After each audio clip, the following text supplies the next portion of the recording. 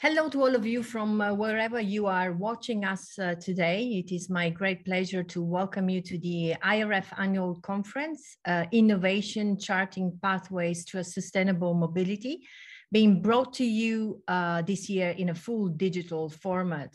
My name is Susanna Zammataro. I'm the Director General of the International Road Federation, and it's my honor to be your Master of Ceremony today. I'll quickly run you through the agenda with the assistance of Agostina. I hope it's on the screen. Yes, there I see it.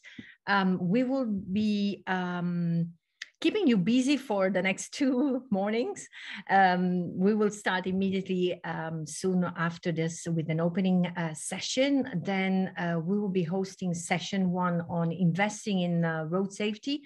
That will be followed by a 30-minute sessions where you will be hearing from our members, very short presentations of 5 minutes on a couple of innovation updates.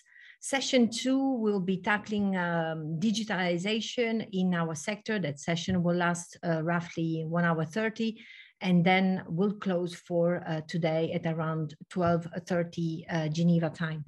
Tomorrow we'll be starting a little bit earlier at 9:25 with a quick recap of 5 minutes just to bring on board those who were going to reach us only as a second day.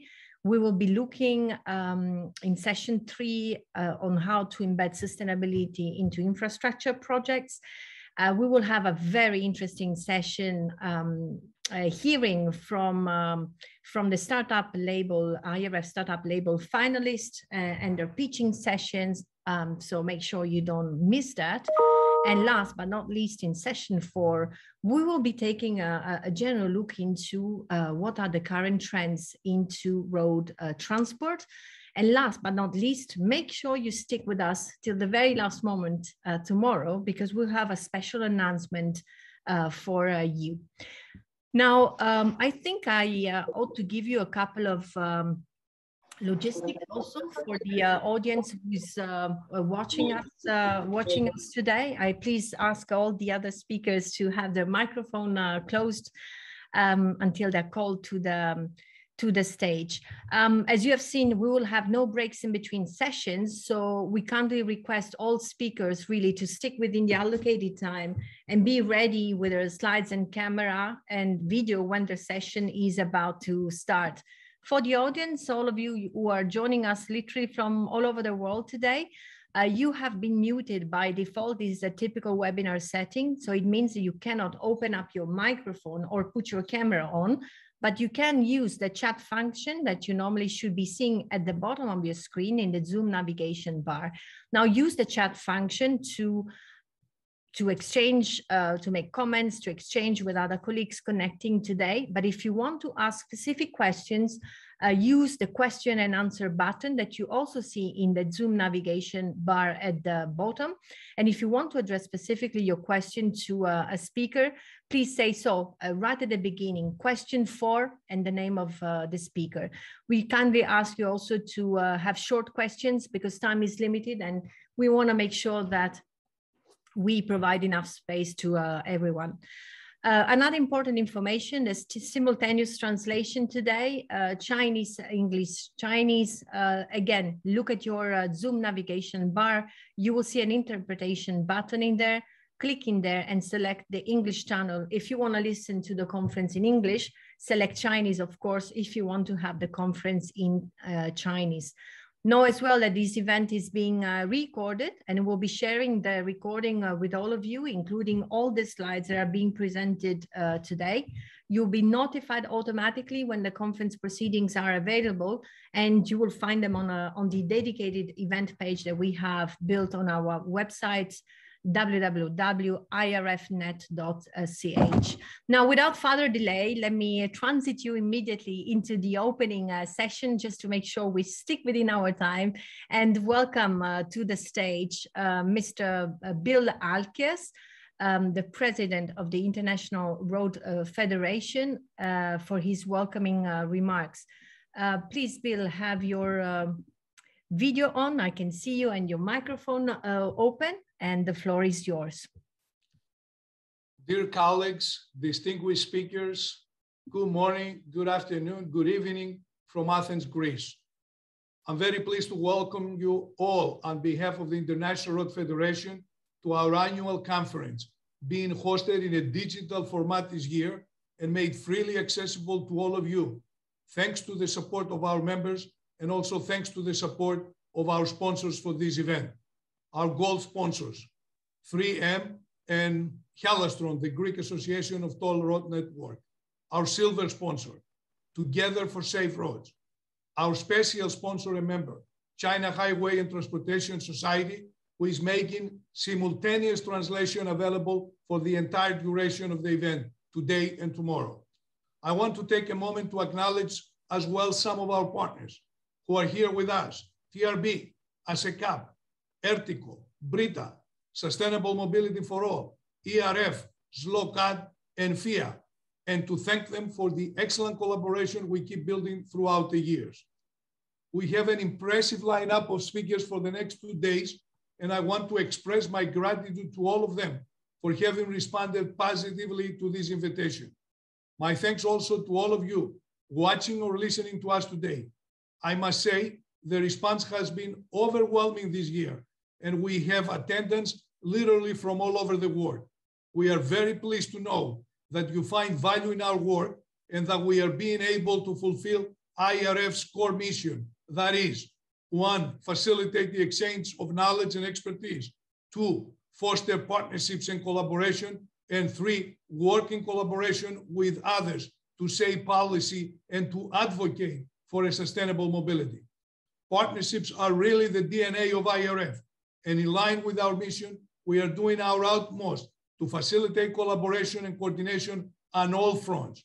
IRF is a membership-based organization based in Geneva, where Susanna and her people are, but operating globally and representing leading corporate and institutional players drawn from the road and mobility sectors worldwide, and that since 1948.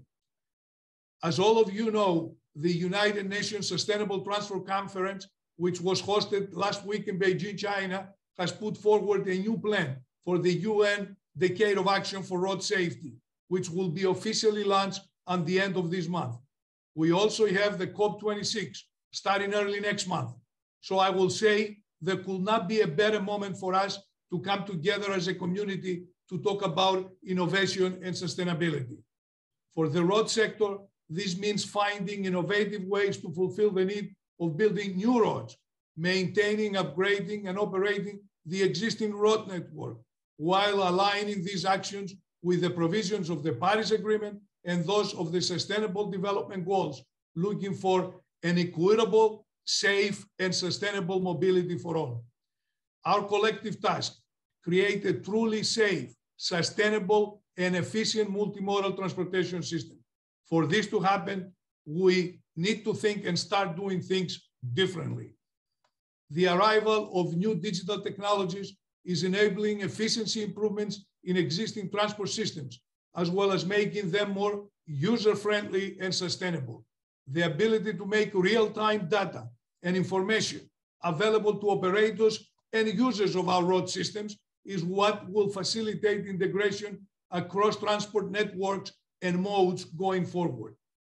Finally, more than the extraordinary mobility changes, we are witnessing what will be possible without the proper infrastructure. Yet, transforming mobility requires more than just technology and infrastructure. Transforming mobility requires innovation on all fronts, in the way we think, the way we plan, the way we design, and the way we deliver and manage transport systems. And that is exactly what we'll be discussing over the next 2 days. I look forward to our exchanges. In closing, an invitation to all of you to join the IRF family by becoming a member if you want to drive this important agenda forward with us. Together we can. Thank you very much. Thank you very much, Bill, and thank you for the passion you always put in all your welcoming remarks. Indeed, this opening session is also the opportunity for us to share the floor with some of our key partners And moving forward, thank you, Bill. I'd like to welcome to the stage now Massimo Scintu. He's the president of ASECAP, the association, the European Association of Tollway Operators. Massimo, if you can switch on your video and your microphone and come to the stage, please. I hope the audio is okay. Yes, we can hear you and see you well. Perfect. Good morning, everyone. I'm very glad and honored today, though still virtually, unfortunately, to convey to you and the greetings and the wishes, the best wishes of all the ASECAP members for a successful annual meeting. ASECAP treasures a lot its cooperation with IRF, and I am very pleased today to recall that our two associations have signed more than 2 years ago in Brussels a memorandum of understanding and cooperation aimed at further strengthening the collaboration between ASECAP and IRF and among their respective members. As IRF President Bill Alkias said on that occasion, ASECAP and IRF started to cooperate in the road safety field, but they can expand their collaboration to several other issues, such as infrastructure financing, intelligent transport systems, traffic and infrastructure management, and mobility issues. And today, we are indeed here to discuss together the path towards a sustainable mobility. We have global common challenges. Climate policy has become one of the highest priority in Europe. The European Green Deal reaffirms the Commission's ambition to make Europe the first climate neutral continent by 2050. I would like to quote the President of the European Union, Ursula von der Leyen: "Becoming the first climate neutral continent by 2050 requires a significant investment from both the public and the private sector. Public finance needs to lead the way. Private actors needs to provide the scale." Achieving a climate neutral continent will require the full mobilization of industry stakeholders in this framework.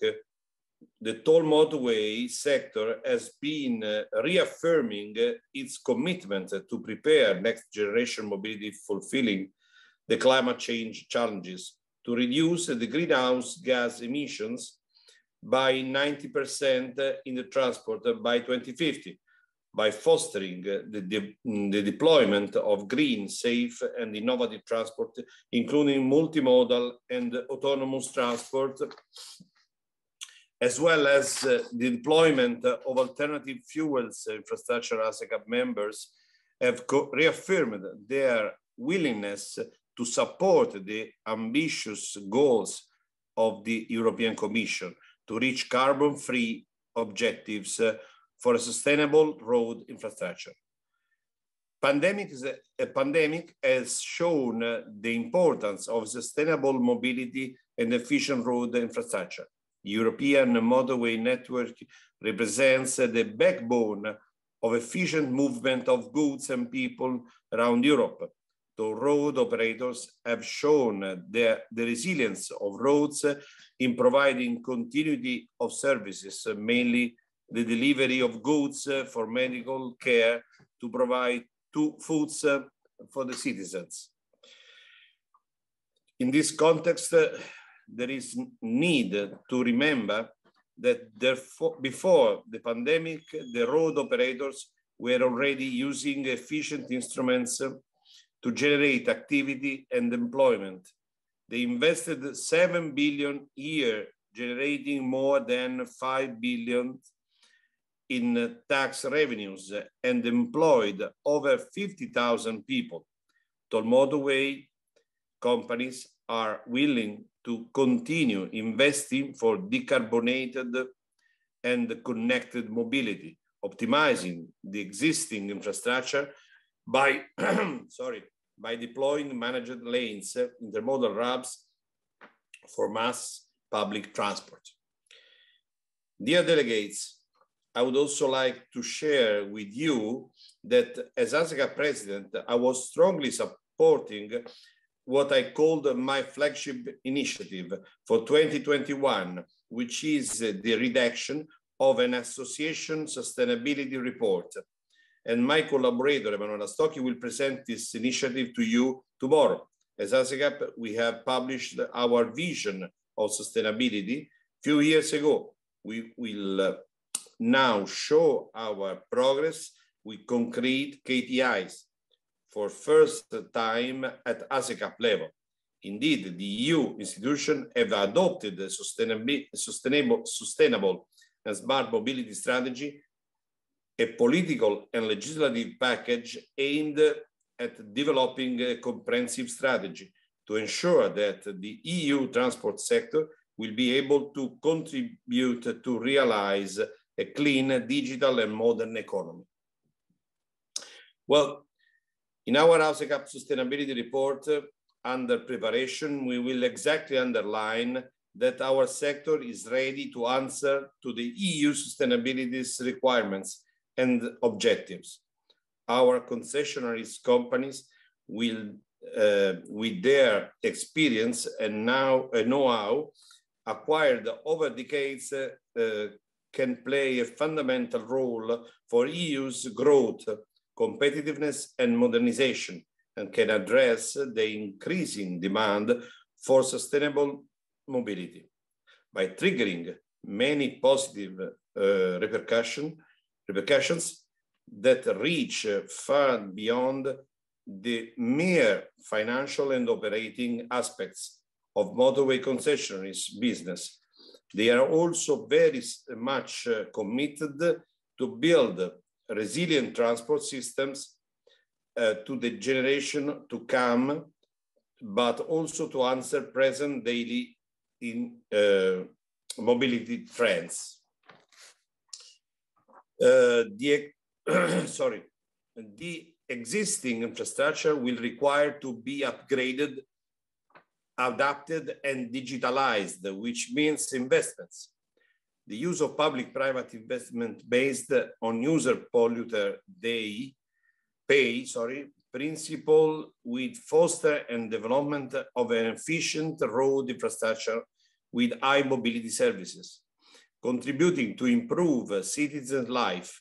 I would like to recall that there are no free roads. In conclusions, I wish to thank you all once again for your attention, and I wish you successful IRF annual meeting, hoping we will have the opportunity to meet again in person very soon. All my best. Thank you. Grazie. Thank you very much, Massimo, for this intervention. Lots of points, lots of points also on the role of private sector, and we'll have a chance to come back to that throughout the sessions in the next 2 days. Running already a little bit late, I'd like to now welcome to the stage for a pre-recorded intervention, because in the US it's still night, Neil Pedersen, who is the Executive Director of the Transportation Research Board, TRB, one of our key partners. Good morning and greetings from the Transportation Research Board in the United States. It is an honor and privilege for me to participate in the opening session of the IRF Annual Conference. TRB is pleased to be a partner with IRF Geneva in addressing the most critical transportation issues. For those of you who are not familiar with TRB, we are the largest transportation research organization in the world, and we bring together researchers and practitioners to address current and future transportation-related issues in all modes of transportation. Your theme, innovation, charting pathways to sustainable mobility, reflects so much of what we at TRB are currently focused on in our programs and activities. In 2019, TRB issued a report called Critical Issues in Transportation, which identified what it expected to be the most important issues in transportation over the next 10 to 20 years. This report serves to guide the work of TRB's committees and programs. The last edition from 2019 identified 12 critical topics as shown in the slide, along with a total of 63 specific issues. The world has changed so much since the last edition of Critical Issues in Transportation was issued. Earlier this year, the TRB Executive Committee issued 2 addenda on the topics of the impact of COVID-19 on transportation and on racial and social equity issues. TRB also decided that given the rate of change that is taking place in transportation, it would start work on a new edition now. In recognition of the fact that transportation's role is to serve broader societal goals and that it does not exist for its own sake, the new edition will focus on transportation's role in advancing goals of safety and security, economic vitality, climate change and sustainability, public health, and equity. As we collectively look at innovation and advances in technology, it is important that we always keep in mind and address how these innovations and technologies can most effectively be used to address these broader societal goals. I hope that you will keep that in mind as you engage in your discussions during the next 2 days. We at TRB are committed to continue to engage with IRF Geneva and its members in addressing these issues. We have so much that we can learn from each other. I invite you to join us at TRB as we discuss and do research on many of these issues. I would like to invite each of you to explore our website at www.trb.org, become a friend of one or more of our standing technical committees, and I would like to invite each of you to the TRB annual meeting, which will be held in Washington, D.C., January 9th to the 13th, 2022. The last time that we held the meeting in person, we had 14,000 attendees. I hope that you all have an informative and engaging IRF Annual Conference, and I hope that I will be able to see many of you in person in the future. And indeed, we all look forward to meet again physically in Washington, D.C. for the TRB annual meeting. If Agostina maybe can stop sharing the screen, I'd like now to welcome to the stage our next speaker, Angelos Amditis. Angelos, please put your video on and open up your microphone. Angelos is the president of Ertico, just coming back from a very successful congress in Hamburg. Indeed, and good morning from Greece, where I am today, right now, and hello to everyone from all over the world. Thank you, Susanna, thank you, Bill, thank you, IRF, for this kind invitation. I'm quite happy to be here with you today. And I'm also very happy to present on behalf of Ertico to welcome and to support this opening session. I'm also quite thrilled that your conference is taking place just a few days after the ITS Congress held in Hamburg. We did it on a physical event, and around 15,000 people were there, which shows exactly the need for all of us to be together again and to meet physically. And I hope the next IRF Congress will also be physically, so we can meet each other. So Ertico, during that ITS Congress, has extended an invitation to mobility organizations active at the European level, and in this case of IRF at the global level, to meet and discuss how to best align on their pathways towards a smart mobility and a smart society at the end of the day. In the discussion we held with IRF, CENTR, UATP, and ASECAP, between others, we all agreed that what makes a society smart is how to progress towards digitalization and how much it values sustainability in its progress of integrating all modes, systems, and technologies into creating a mobility ecosystem. Ertico is planning the creation of a permanent forum where organizations, associations, platforms will have the chance to discuss in a continuous base and formulate common positions and activities. We will be very happy if IRF be part of this forum, and we hope that early next year we'll be able to send you an official invitation together with the other associations for that. Ertico is also very happy to know that IRF is also and also the other organizations we discussed with, is very interested in working with us and all the others, because at the end of the day, no one can do that alone in decarbonizing tomorrow's mobility and ensuring society is given its best chance to invest in becoming smart and enjoy its benefits as a whole for the new mobility of people and goods. I wish you all the best for your conference, and I'm looking forward in fruitful and interesting exchanges and discussions. Thank you very much, Susan.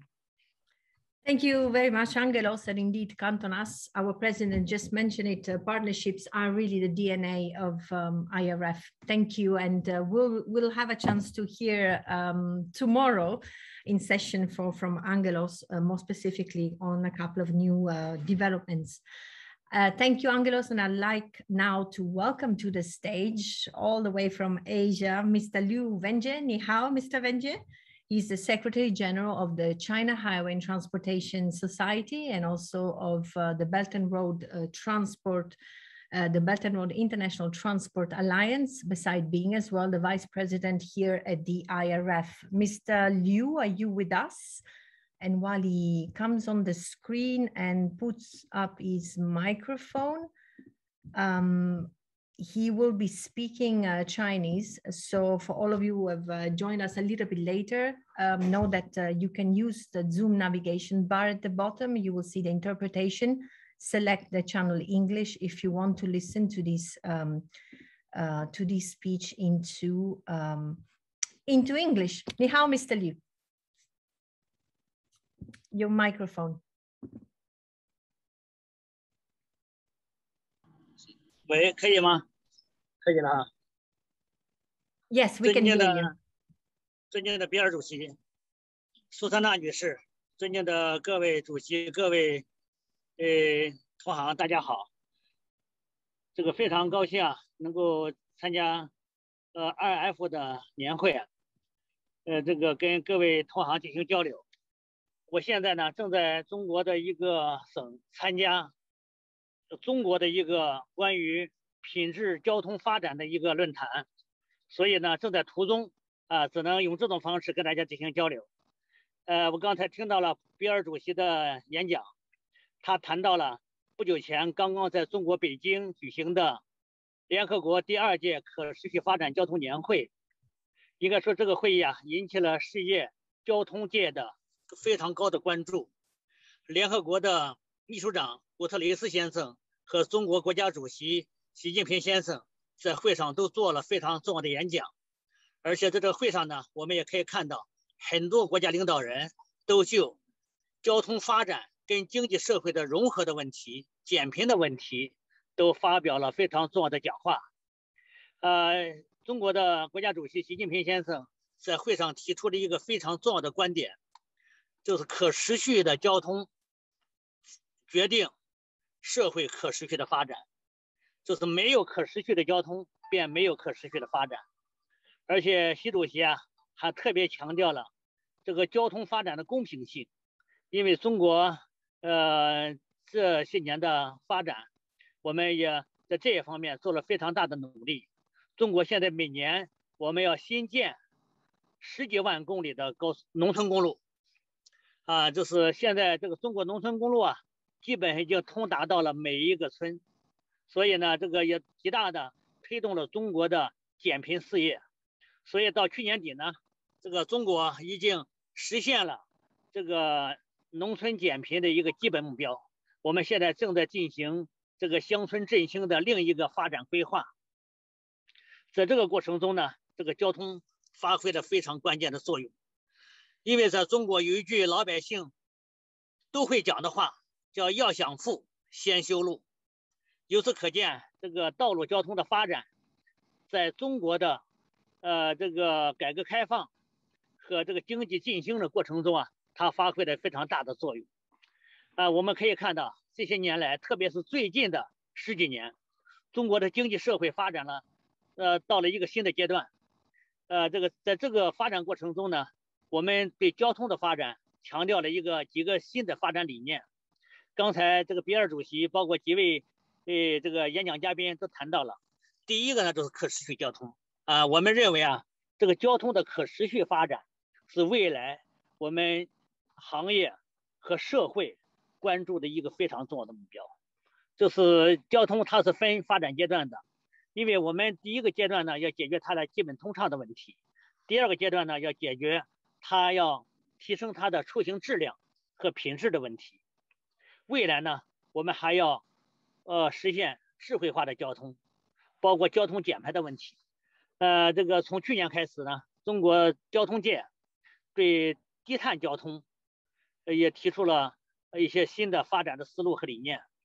在这一次可持续交通大会上呢，中国的国家主席习近平先生也提出了共享交通，包括低碳出行的这些要求。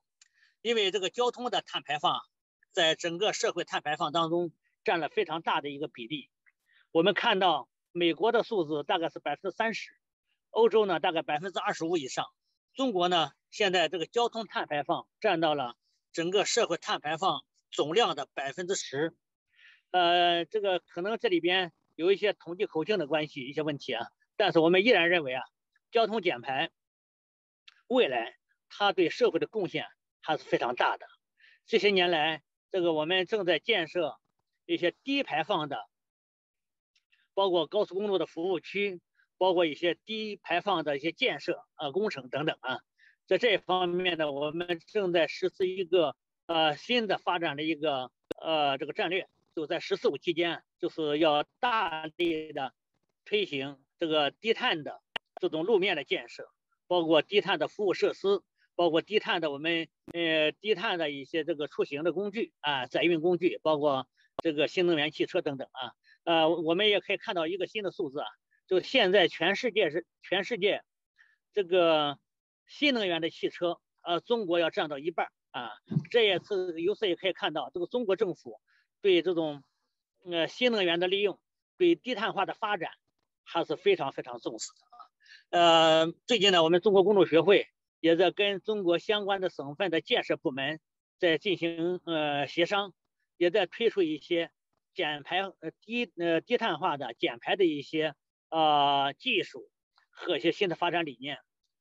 在这一方面呢，我看到我们国际路联实际上这些年来一直推动低碳交通的这个目标实现，而且出台了很多的相关的一些政策，包括一些指数。我们中国公路学会也愿意把国际路联的一些新的发展理念，包括其他交通、其他国家一些好的一些做法，能够到中国来进行实施，来进一步来推动中国交通的高质量发展。在这里呢，也再次感谢比尔主席、苏珊娜女士、秘书长对这个我们路联发展所付出的心血啊。刚才很多的这个专家也谈到，我们非常渴望疫情这个好转以后啊，能够这个在线下举办一些活动，我们进行更深入的交流。好，感谢苏珊娜秘书长，感谢各位代表，谢谢。谢谢 Mr. Liu. Thank you very much for taking the time to join us. You have put a strong accent on decarbonization, fundamental point for our sector. We'll be coming to that throughout today and tomorrow during our discussions. And actually, I now want to quickly move to the next speaker. Our keynote speaker for today is Dr. Nancy Van Dijk. She is the a Syrian economist and also manager of the Sustainable Mobility for All initiative led by the World Bank. And I'd like Agostina to assist with this. She is, of course, based in the US, so has pre-recorded her intervention. And Nancy will be framing this concept around decarbonization and the vision that is behind the basis of the Sun for All initiative, in which IRF is very actively involved. Agostina, please play the video. Thank you. Thank you, Susanna. It's my pleasure to be here at the annual conference of the International Road Federation. And it's such a great honor to address such a distinguished audience on a topic that is so close to my heart, sustainable mobility. My name is Nancy van Dijk, and I'm heading the Sustainable Mobility for All partnership at the World Bank in Washington, D.C. In this intervention, I will share my view on where we are on sustainable mobility and what is missing to get there. I'm sure that you all agree that the current transportation system that we have globally is falling short of expectation. Just consider the following. In the next 30 years, there will be 3 billion cars on the road. That means 1 car for every 3 people on the planet. When you look at the number of trips taken globally, less than 20% of those are using public transportation. The result of this is maddening congestion that you see across major cities in the world that we now consider business as usual. If you add to that the number of people that die every year of road traffic accident, 1,300,000, and then the fact that now transport has become the critical sector to reverse climate change, you will, I'm sure, agree that it's hard to demonstrate that the benefits of transportation do outweigh the cost. So this begs the question, what is transport expected to deliver? Now, transport is more than the addition of cars, public transportations, bike, planes, ships, and trains.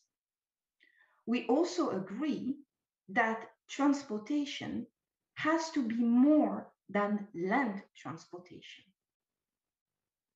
Considering this, that they continue to work in silo will not make the cut. And then, of course, transport has to deliver more than catering individual needs to travel, to go to work, or even to ship goods from Asia to get them delivered at your door the day after. So what is it? So sustainable mobility is clearly defined and has been clearly defined by the International Organization in 2017 around 4 specific goals. Transport is more than access. It is about making sure that everybody has access to transportation service. That is the dimension of universal access. That's one goal. The second one is we want to make sure, of course, that our transportation system works efficiently, is cost effective, is reliable. That is the dimension of efficiency. And then we want to make sure that our transportation system is safe and is good for the environment. So next question is, how do you get there? I think that we need to work on 3 fronts. First, we need more data to evaluate where the transportation system is and what is the gap that remains to be filled between where we are now and the ambition of sustainable mobility. What gets measured gets done. What doesn't get measured doesn't get done. So we need data to guide public decision-making in transportation. When you look at data around the world in developing countries, most of them do not even have the data that enables them to map public transit or even to provide schedules of buses. So data is the first priority. Second, you need new technology. New technology can help you generate the data that you want, transform this data into intelligence, and then help you to make the right investment decision and policy decisions. In that context, hyper-digitization has created major new opportunities for transport to do much better. For example, traffic cameras could be used to calculate the density of traffic on roads and change traffic lights based on real-time conditions. This could help reduce congestion or even carbon emissions. New technologies like mobile phone, very simple, can help you create the data in a very cheap way that you have been missing to develop and to design these transit maps. Finally, one could imagine tapping and relying on artificial intelligence to automate a number of decisions transport ministers or even agencies have to make on a daily basis or on a yearly basis, like, for instance, road investment decisions. So the potential is huge on tapping on technology for better decision making. Data, new technologies, very important, but this will not be enough. You need new partnership. Why? The rationale is very simple. Achieving sustainable mobility is such a big endeavor that it cannot be done with knowledge and resources from a single organization. Partnership is crucial to really level the playing field in transportation. And this is what we did with Sustainable Mobility for All when we brought together in 2017 55 international organizations, business associations, private companies with a shared ambition to transform the future of mobility.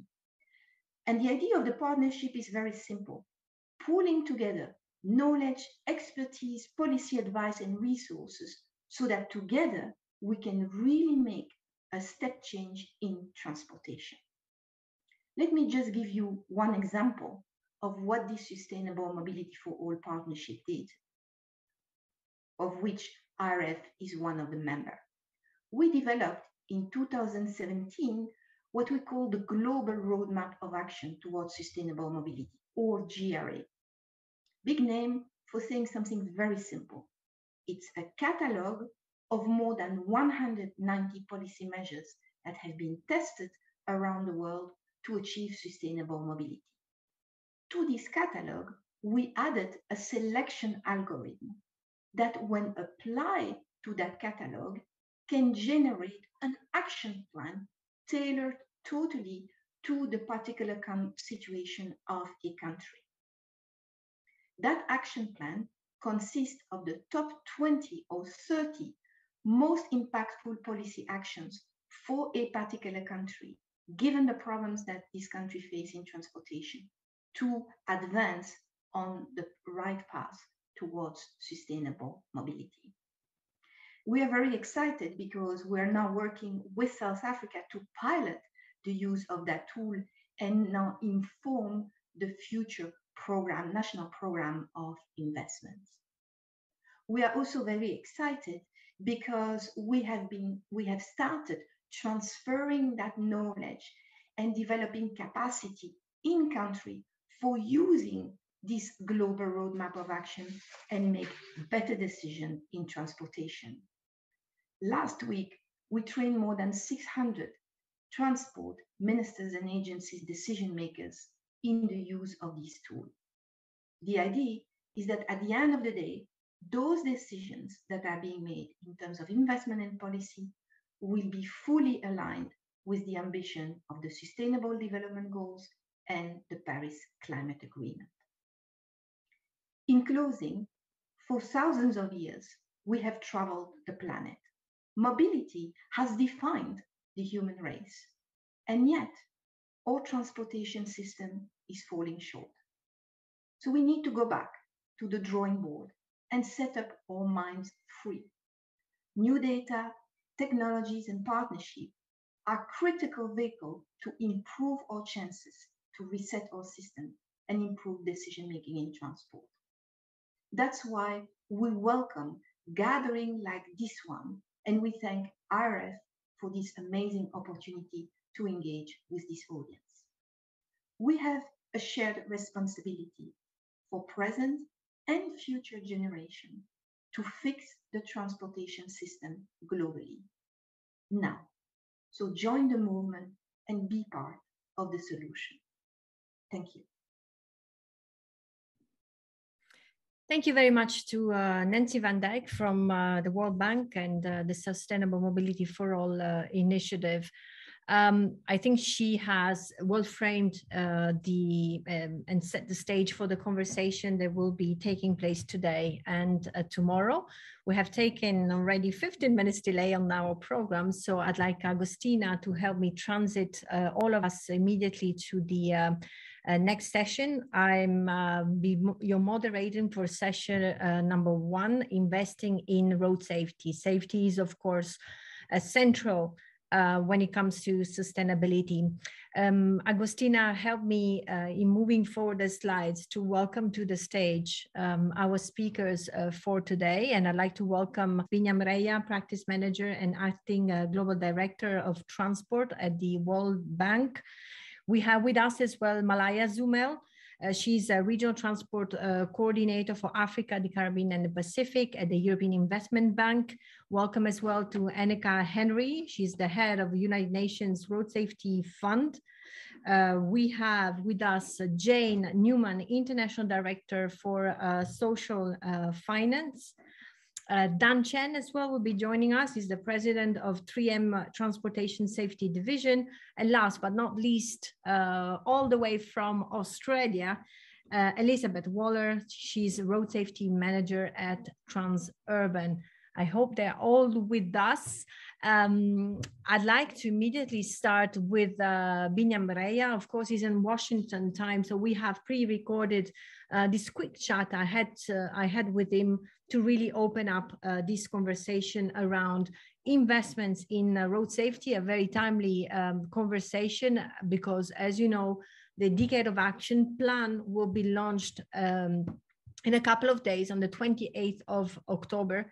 And we know already that there's significant short underfunding of infrastructure for road safety, and the latter need to identify innovative finance initiatives, including greater mobilization of private financing. Agostina, please play the video, Mr. Reya. Thank you. Good morning, Binyam, and welcome. Thank you for being with us this morning at the IRF Annual Conference. I'd like to start immediately asking you about World Bank and the Multilateral Development Bank's joint statement.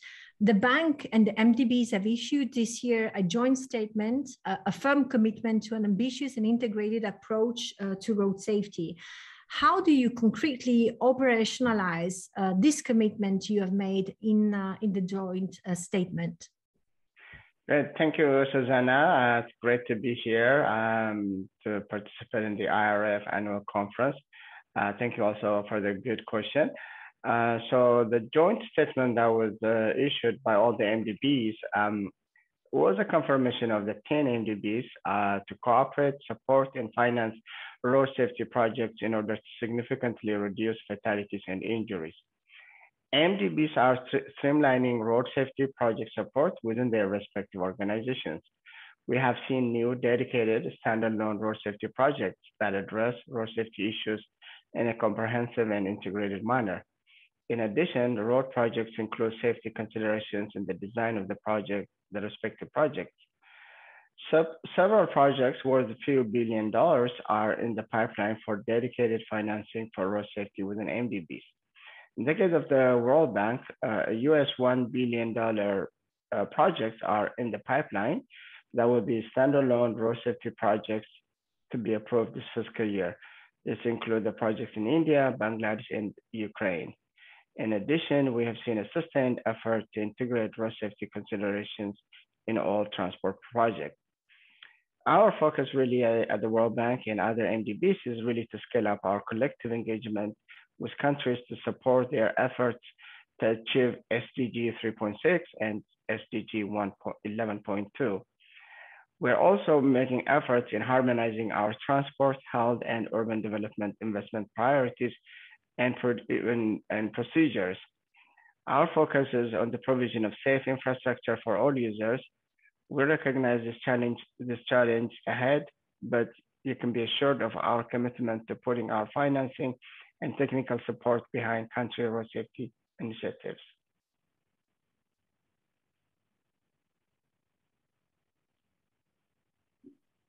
Thank you very, very much, Binyam. Sorry, I was struggling with my microphone, and I want to rebound on this. Mobilizing adequate financing for road safety interventions was in fact highlighted as a high priority during the third Global Ministerial Conference on Road Safety, which was hosted in Stockholm in February 2020.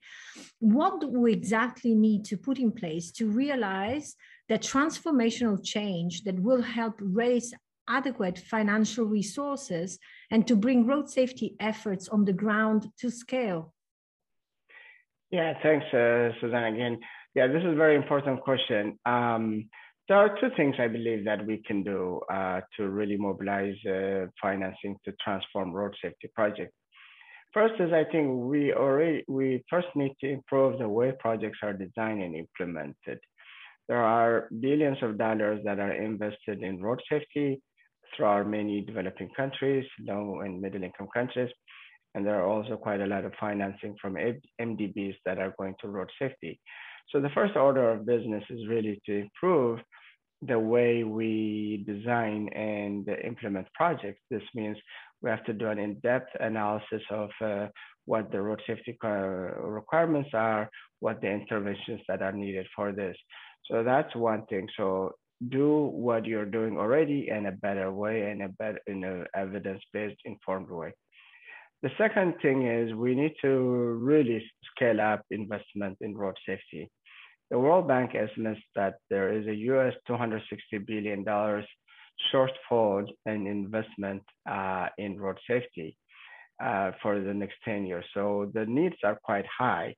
So this will require two things. One is the public expenditure framework, the way countries prioritize investment for their road sector really needs to change and needs to show that the expenditure is outcome focused, is targeted to road safety, and it can actually result with some level of outcome. So the fiscal and expenditure management system really needs to change and to need to prioritize road safety as a key priority of investment, not just simple infrastructure. Second is that we need to diversify the source of funding and financing.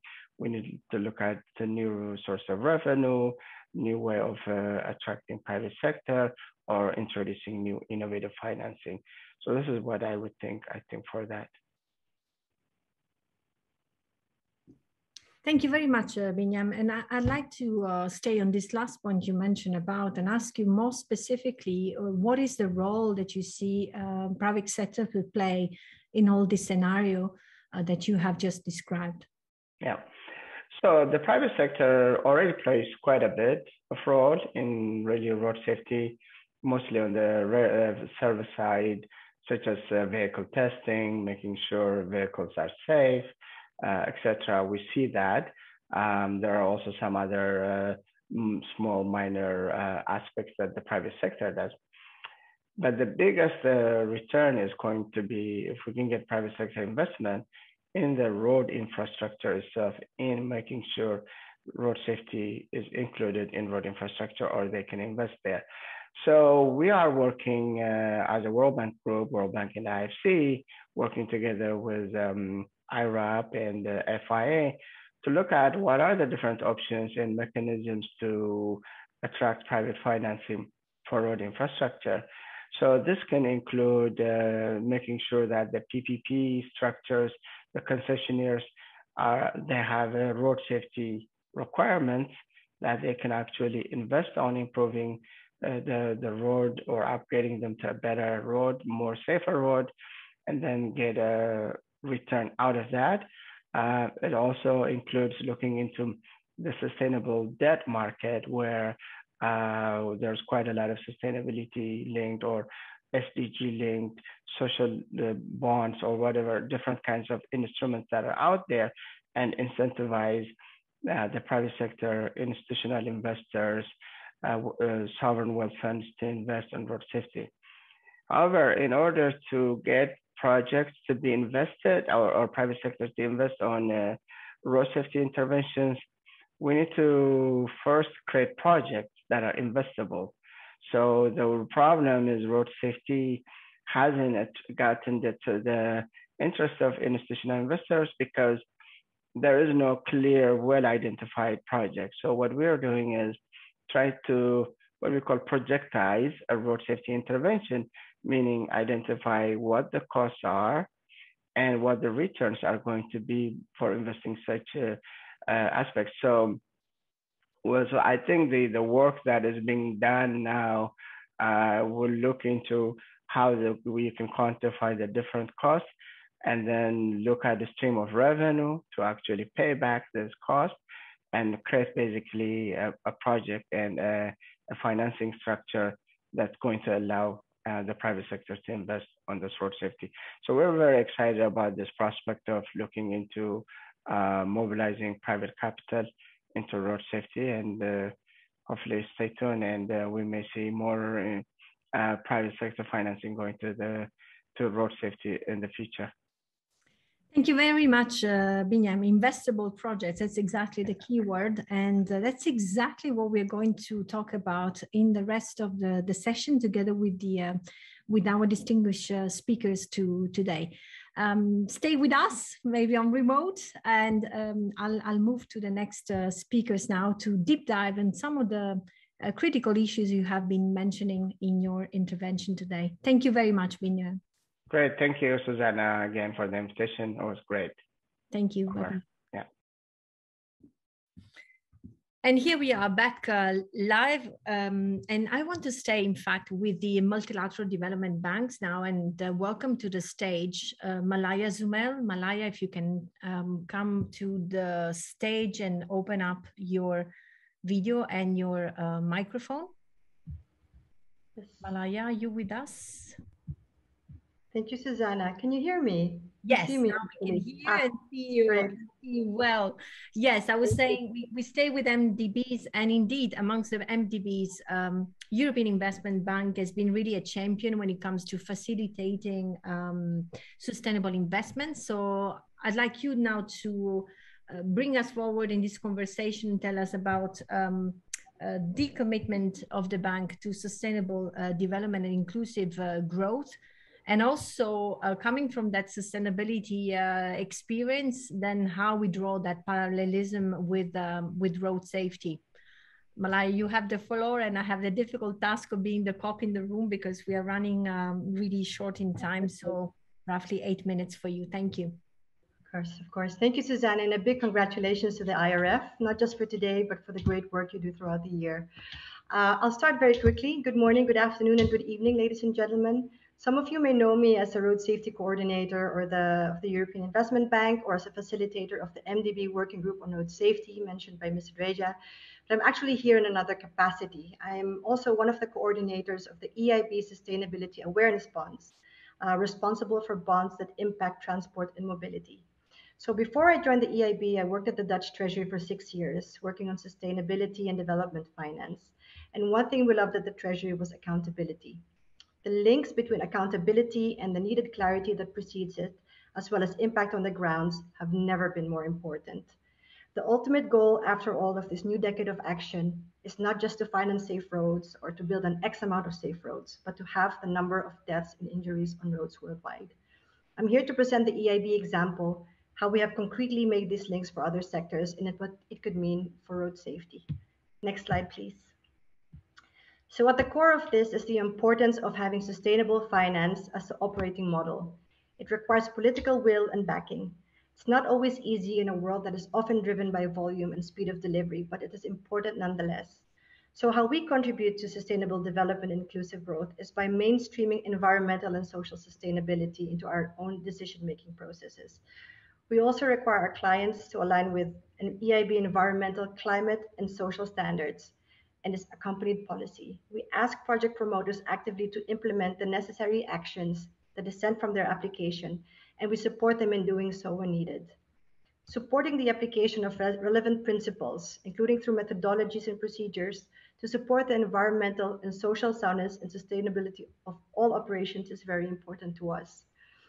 Also, improving the contribution of our finance to sustainable development and inclusive growth is done by prioritizing sustainability and sustainable activities in our lending portfolio and undertaking relevant policy dialogue at different levels, international to local, such as the one we are having today. So, next slide, please. How does this translate to the capital markets and the sustainability awareness bonds, or the SABs? I'm just here to give the EIB experience. Ideas start at the technical level, but they are often catapulted by political will.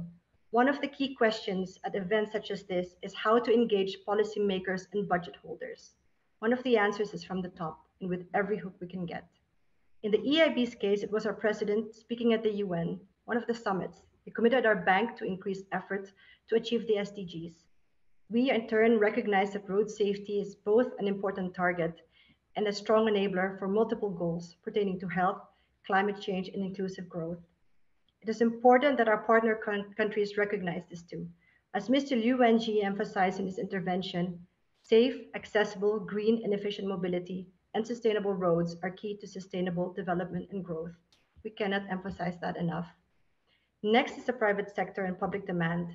We envisage that in the near future, at least half of our investors will ask for bonds that are not just AAA, but with strong environmental, social, and governance criteria.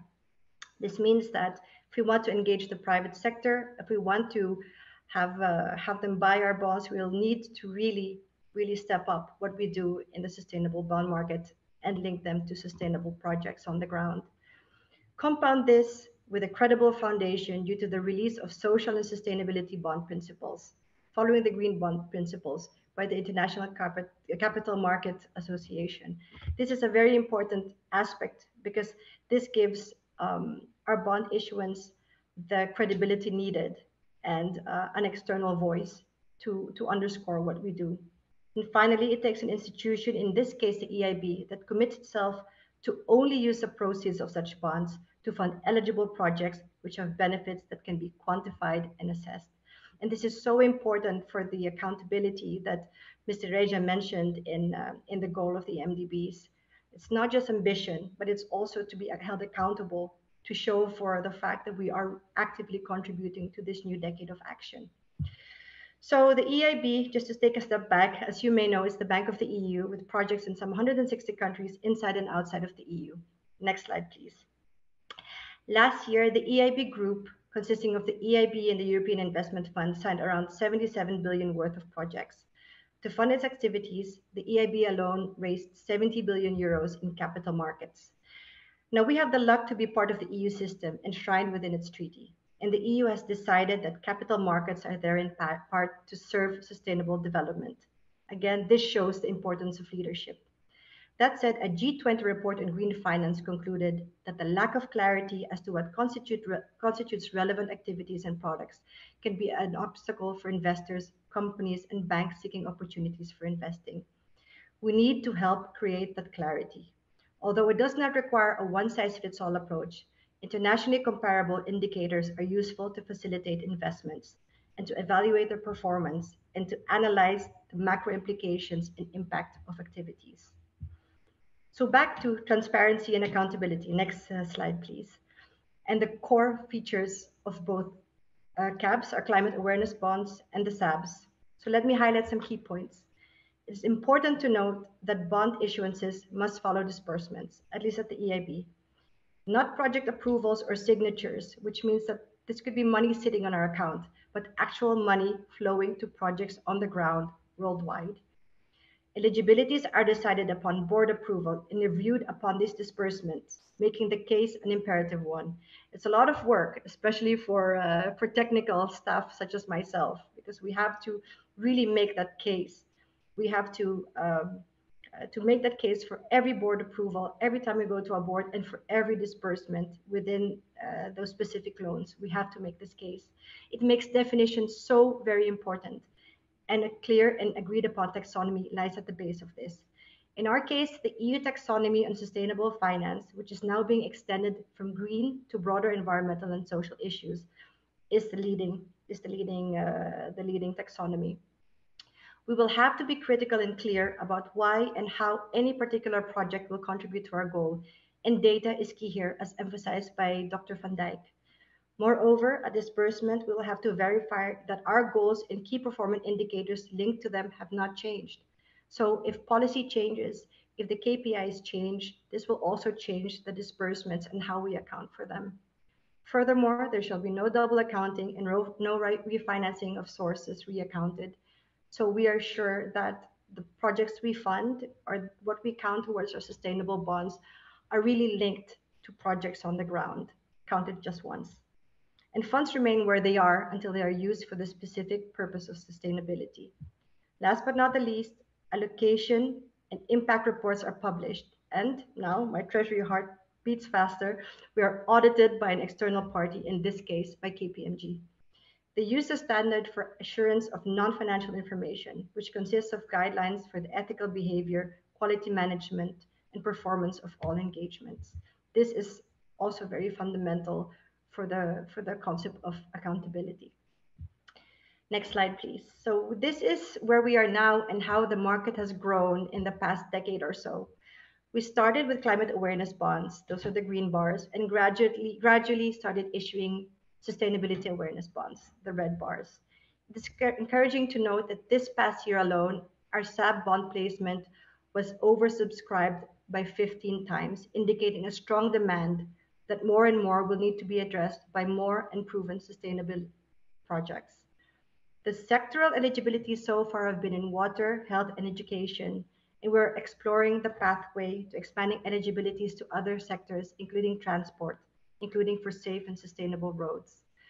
So we have come a long way, but for road safety, we're still relatively at the beginning. Luckily, a way has been paved, and we like to think it's one of financial and social integrity. So when we talk about the billions that we've issued and the billions we've approved, we talk about billions of projects that have actually contributed to the global goal of having deaths and injuries worldwide.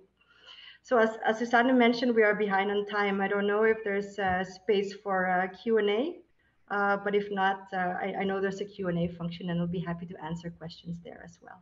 Thank you. Back to you, Susanna.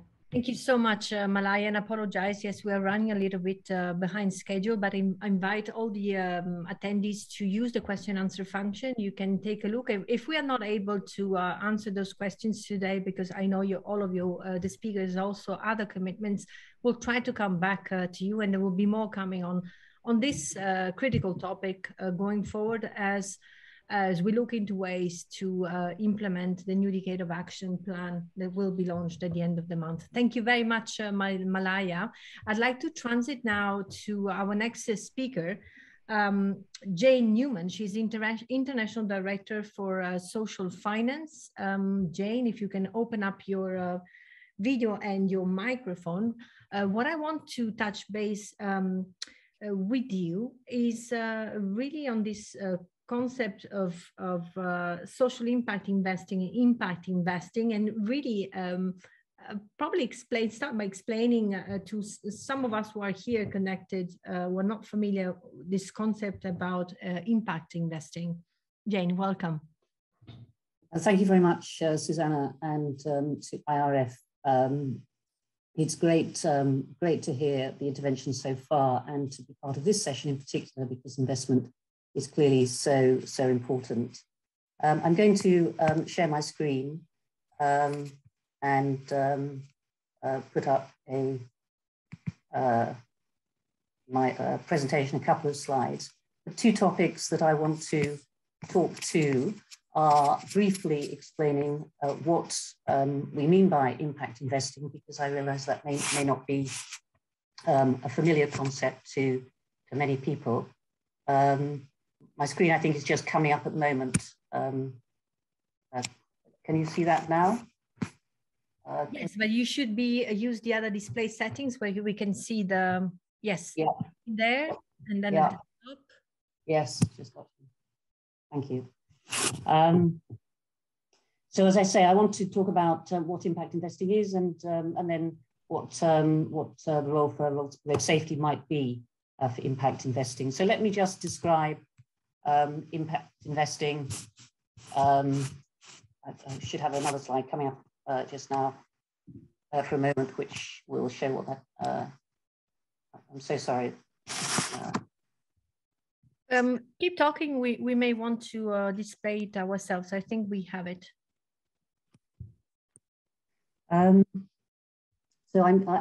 Impact investing sits on a spectrum of investment from traditional investment across to philanthropy. If you can imagine that traditional investment really focuses on the return that investors are seeking, whereas I'm going to put this up anyway, versus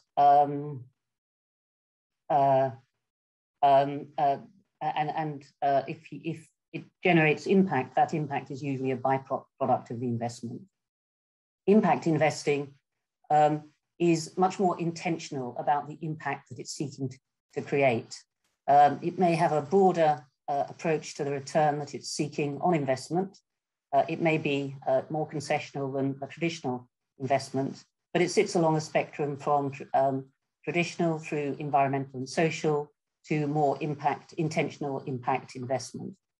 It's different from concessional capital, and it's certainly different from philanthropic capital. But one of the interesting elements of impact investing is that it's a form of investing that can blend different forms of capital in different investment structures, so that you can bring all of the incentives of the parties together and align towards the same impact goal.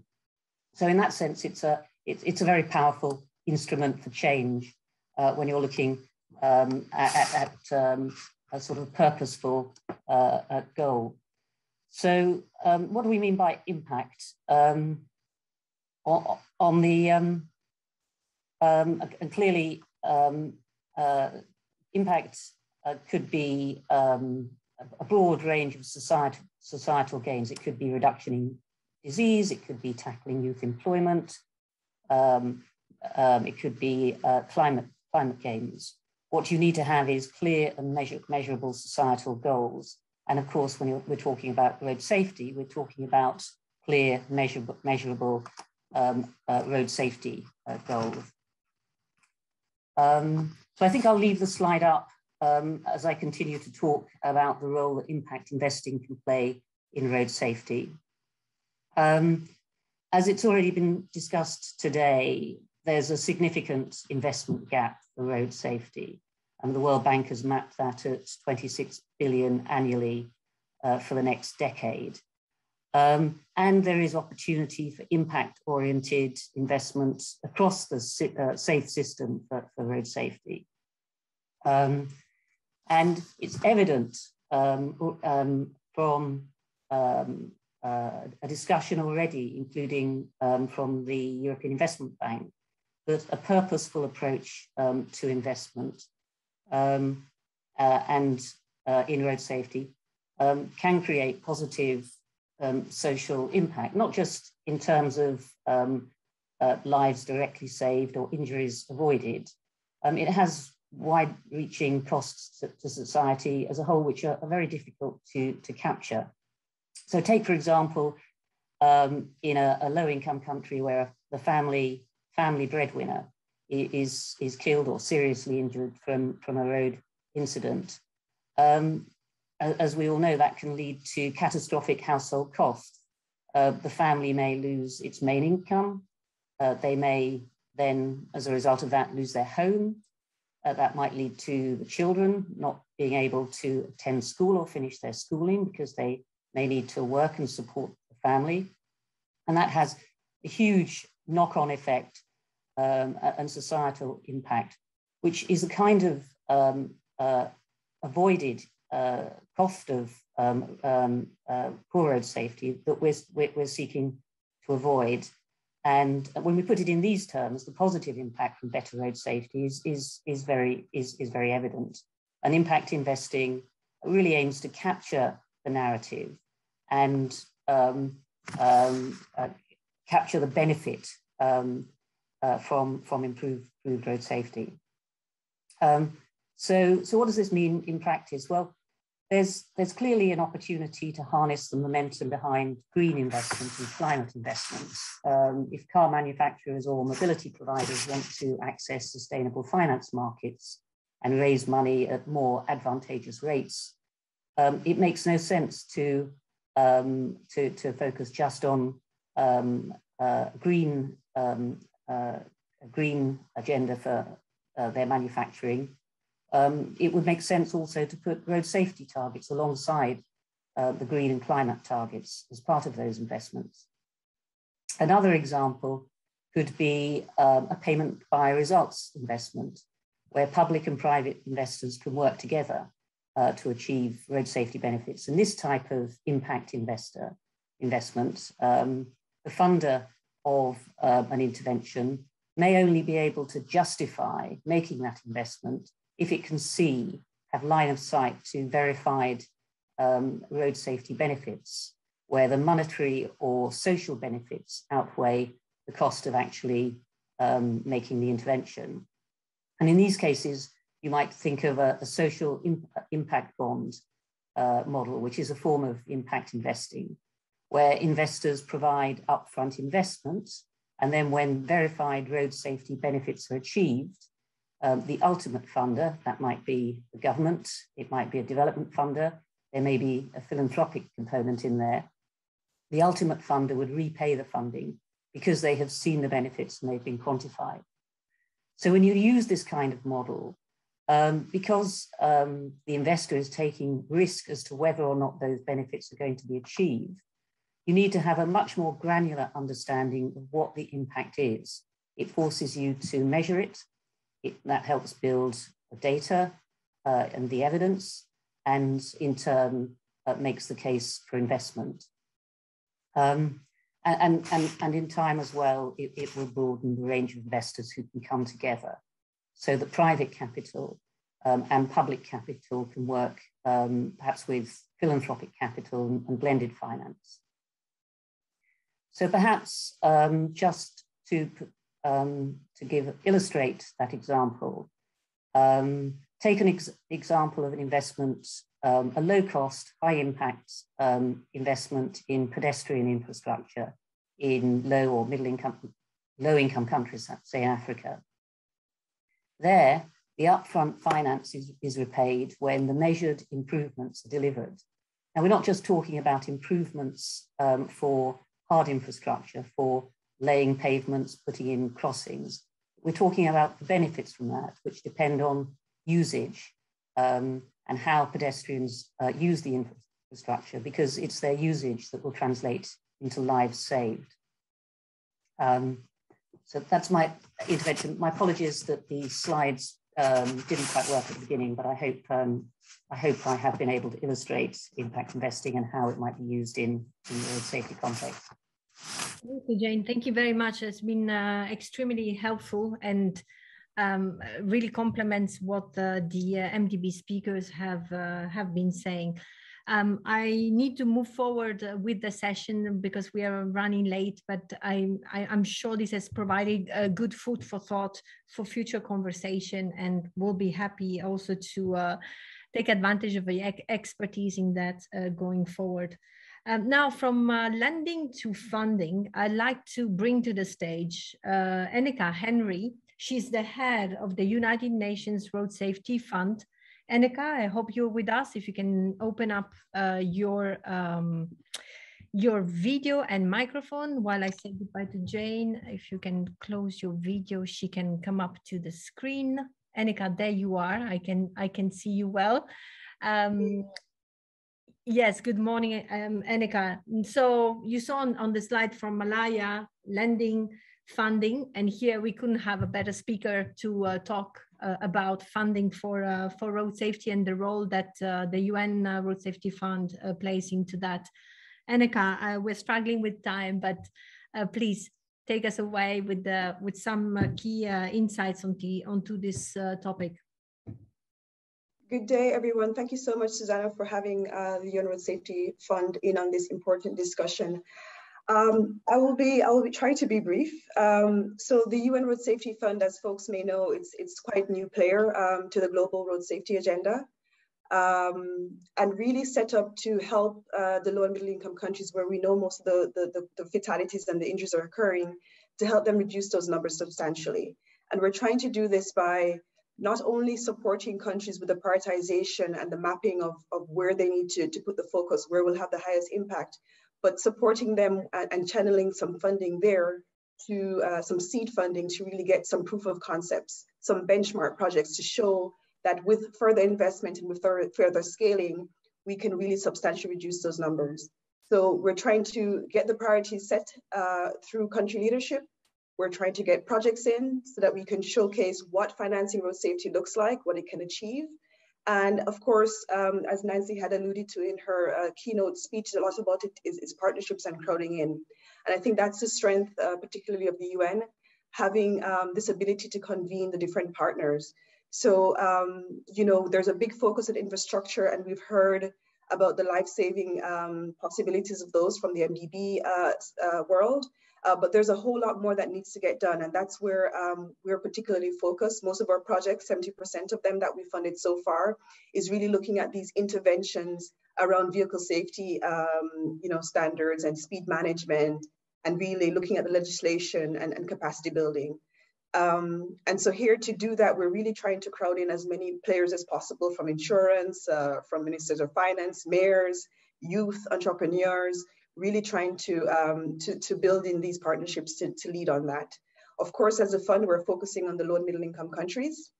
And, you know, the truth be told, there are a lot of countries that are already prioritizing road safety. It's not as if the countries are not doing a lot on their own already. But I think where we can add a value as a UN and UN partners is really to ensure and to drive more of a whole of government approach to this. I think this is where the better designs and the better prioritization will take place if we have a whole of government approach. And also ensuring and supporting governments that the interventions that they do prioritize and focus on are the ones that have the highest potential of substantially reducing the deaths and injuries. Because you know, advocacy is great and campaigning, but it's not enough. We need to showcase that projects need to be looking really at, you know, things like infrastructure, speed management, enforcement, use of technology, and the rest of it. Just to confirm from where we sit that this underfunding of road safety agenda, particularly as you talk about low and middle income countries, is a reality. We, in the first 2-3 years of existence of the fund, we've received over $100 million worth of country requests. And because of the financing that we have, we're only able to meet 10% of this. So only 10% of the needs in the last 2 years coming to us have been met. And we've delivered this through 25 projects in 30 countries. So I think maybe here I will stop or pause in case you have any questions here, Susanna. Yes, thank you very much, Annika. And of course, as you speak, I see questions popping up in a question and answer, and specific questions whether Sri Lanka, for example, is included in the range of countries. But maybe these questions can also be answered separately. The fund has a fantastic website, newly redesigned with plenty of information in there. Annika, I want to take a little bit more of your time, and also will help me transit then to the next intervention. What do you see as the role of the private sector? We know that the fund is also supported by private sector, different type of private sector. So there's foundation and companies. In a couple of words, what do you see as its role, and what would help engage more private sector?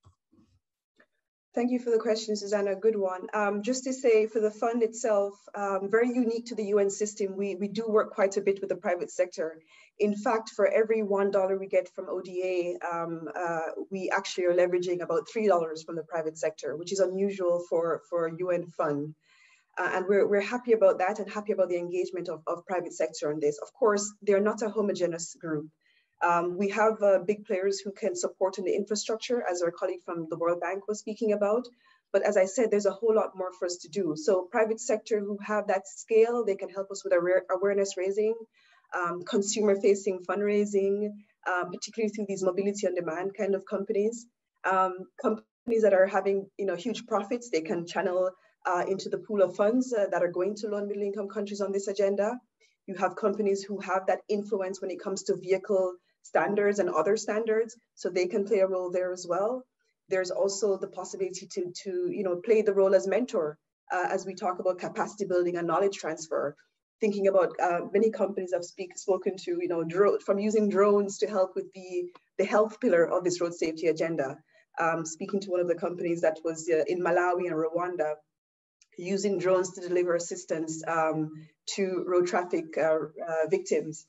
So I think there's a lot of space there for innovation as well from the private sector. So depending on the strength of the company, I think there's a lot of space there for the collaboration of private sector. And it's important for all of us, including the UN, to really demystify to private sector, whether they're small scale or large scale, that there is a role for them to play and to really engage them, even if it's through pilot projects where we say, okay, proof of concept, your technology, your innovation can work in South Africa, can work in Nigeria.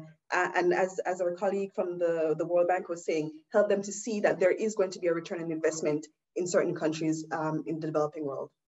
Thank you so much, Annika. And I'm sorry, I'm rushing everybody, but we're really behind schedule, but it's exactly perfect asset you served me to move to the next speaker. We have asked 3M Dan Chen, who's actually supporting the fund, exactly to talk about what is the role of the private sector in all this and how they can contribute. Thank you very much, Annika and Agostina. If we have the video, a presentation of Dan, who's also sitting in the US, so pre-recorded. Go ahead. Thank you.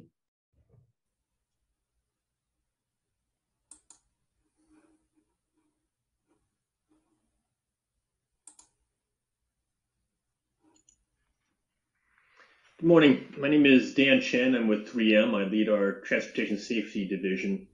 I just really want to express my thanks to Susanna for this opportunity to share some thoughts with your IRF annual meeting about innovation for safer roadway infrastructure and coming obviously from a private sector perspective. So just a few topics I want to cover.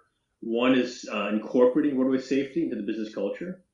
Second is innovation in corporate social responsibility.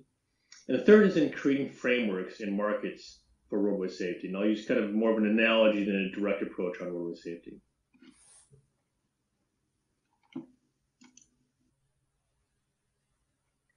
At 3M, we have the benefit of having several businesses in our company which are really safety focused. Worker safety, food safety. And I have the privilege of leading our effort in transportation safety. We've been at this for a long time. You can see the history from 1930 to today. I won't go into the details of this, but it's really taught us a lot about how safety can be part of a business culture. Safety is a great business, is a great market, energizes our organization more completely. We get to interact with some fantastic individuals, but it really is an opportunity for us to think about safety more holistically, and has brought that forward into our company in the main. But for companies who are not directly involved in safety, there's also opportunities to think about roadway safety and make that part of the business culture. I'll bring this forward to this slide here, which is really about opportunities for the private sector. And these came out of the academic expert group. For those of you at Stockholm, that presentation of the findings, one of them really was about how the private sector can influence through procurement, essentially, roadway safety. And it's really about procurement in all its aspects. I talk about procurement directly, so it's making sure that you have suppliers, partners, others who are safely operating their fleets. It's directly the fleet management. That can be your direct people that are in the sales force, can be people that have transport-related activities. And thirdly, it's really about safe operations within the four walls of a factory, can be how you conduct operations logistically and so forth. Just the power of the purse, if you will, the power of how we set policies as a private sector entities can have a tremendous influence on roadway safety. And again, the details outlined again in that academic experts report. So I just want to highlight that as well. Turning to the subject of innovation, In private sector, we oftentimes stay within our swim lane and we do what we do well, which is trying to provide value for our stakeholders, shareholders, employees, and our customers. But at the same time, we can be creative in how we approach what we do in our business lines, but also expanding that through partnerships in road safety. And I'm showing here some of the organizations we have the privilege to work with at 3M. A lot of familiar names on there. A lot of them, I won't go into the detail of each of these, but they bring expertise in a particular area and offer the opportunity for us to learn more about what the problems are, what the solutions are, work together cooperatively on solutions, whether they be policy solutions, could be technical solutions, could be about assessment. So this opportunity exists for, I think, every company in the private sector is this opportunity to partner. And we just encourage that as being part of making that creative part of social responsibility be a synergistic effect through partnerships with other organizations, because the problems we're trying to solve are simply too hard, too big to do it alone. This is really boiled into, and from a 3M perspective, and there's many other companies as well, in this innovation, corporate social responsibility, and kind of this incorporation of it into how we do work. Mike Roman, who is our chairman and CEO, has made this statement about 3M. And, you know, at a certain level, it sounds maybe too high-reaching, but it's really about solving some of humanity's greatest challenges, something we take to heart in every organization that we have, that we have within 3M.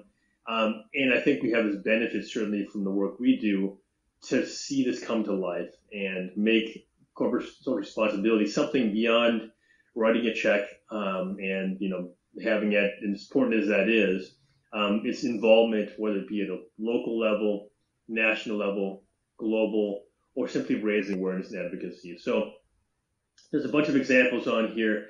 The opportunities for us are to get our employees engaged in these projects.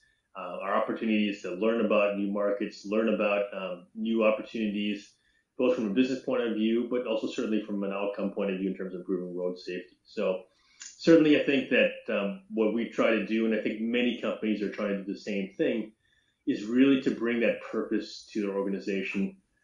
It's energizing to all of our stakeholders involved, and I think it's something that we want to continue to do going forward. I'd like to pivot now and talk about a third and last thematic, which is really about the power of markets and the power of the private sector in making scalable change in our society. And I'm going to use an analogy here, which is another market, which not directly road safety related, but tells you about how the private sector and the public sector can work together to make change.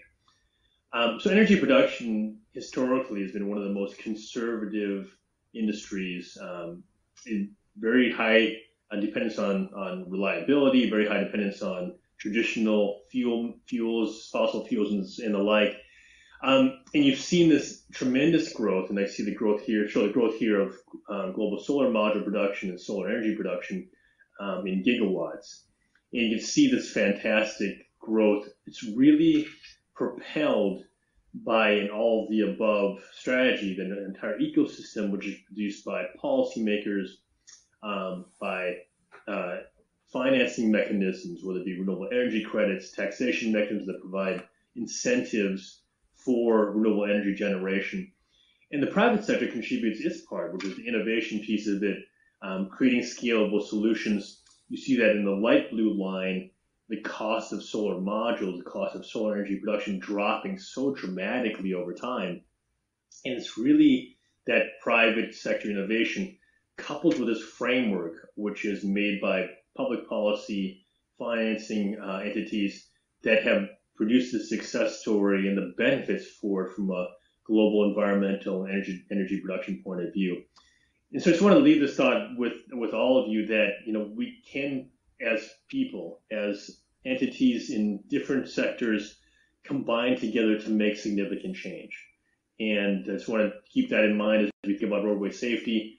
From a 3M perspective, I'm open to engage with anyone who's got ideas, anyone who has things that they want to propose. We can't do everything, but I think it's certainly contingent on all of us to listen to each other about ideas and what we can bring forward. And hopefully that session will be part of that activity as well. So with that, thank you for your attention this time, and appreciate the opportunity. Hope you have a good rest of the meeting. Thank you.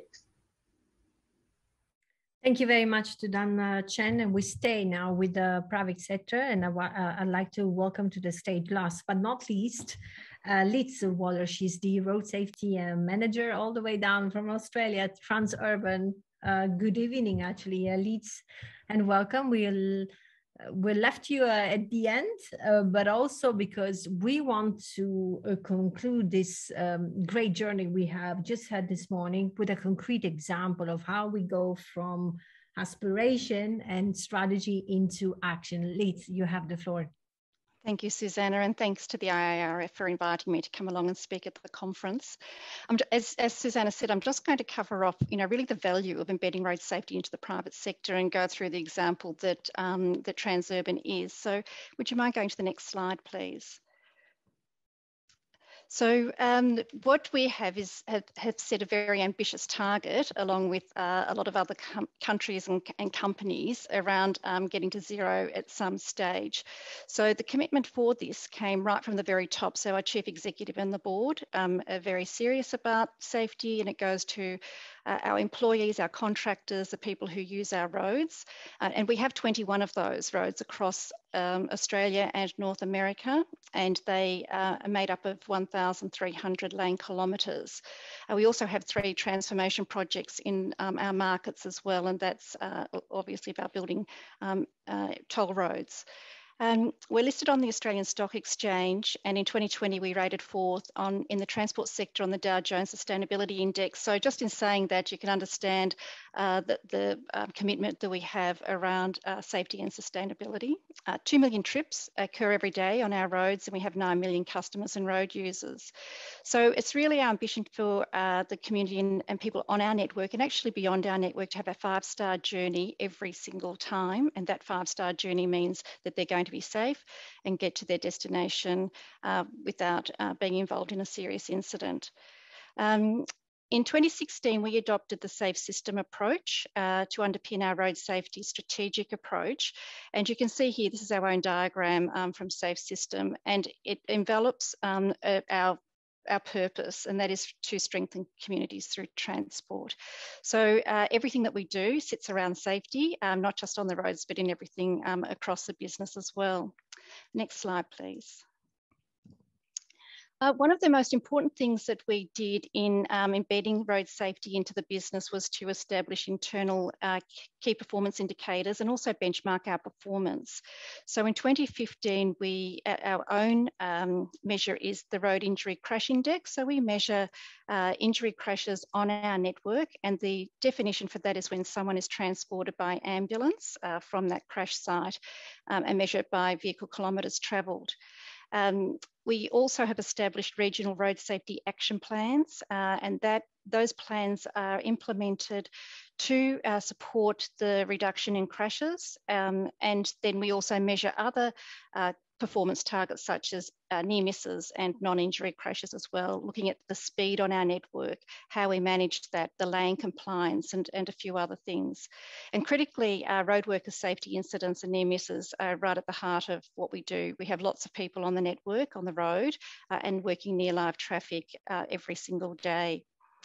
Pleasingly, in this period of time, in setting the targets, you can see in that very little graph that we have achieved, or you won't have said that we have achieved, but we have actually achieved our target in the last 2 years. And it hasn't happened by accident. We really have put a lot of effort into developing our people and their understanding of road safety, and I'll get to that in a moment. But secondly, and really importantly, as well as setting our own measures and reporting on those, we have independent benchmarking of our network.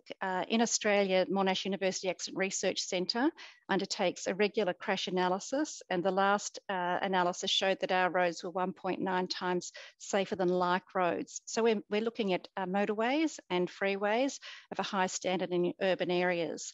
And there's reasons, of course, for the safety of our network compared to others, and we'll get to that soon.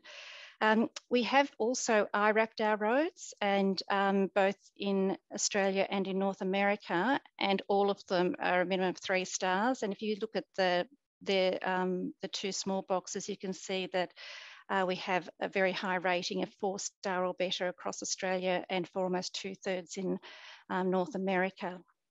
So we're pleased with this, but I think it goes to being able to talk to the community, to our own employees, to investors, just about the value of safety, in the private sector, and being able to use this and present it in our corporate reports is one way for that, I guess, the value of safety to be expressed and understood.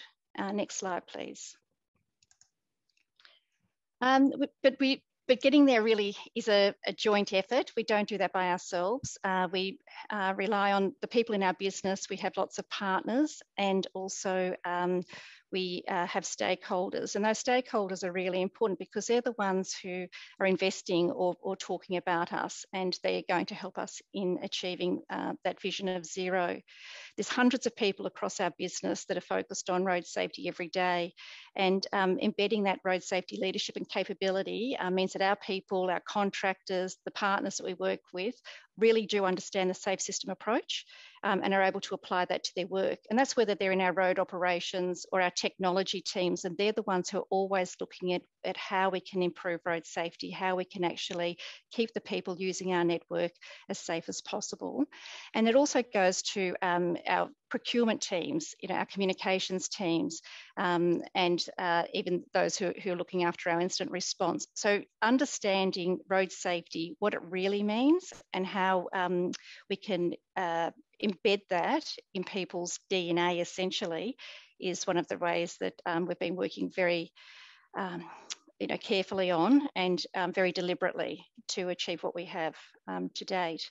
Next slide, please. So in talking about that capability, you can see here that we're also around accountability. We report against 9 of the SDGs, and 3 of those we link with safety, obviously Goal 3 and Goal 11, but we also look at industry, innovation and infrastructure as part of this as well in Goal 9.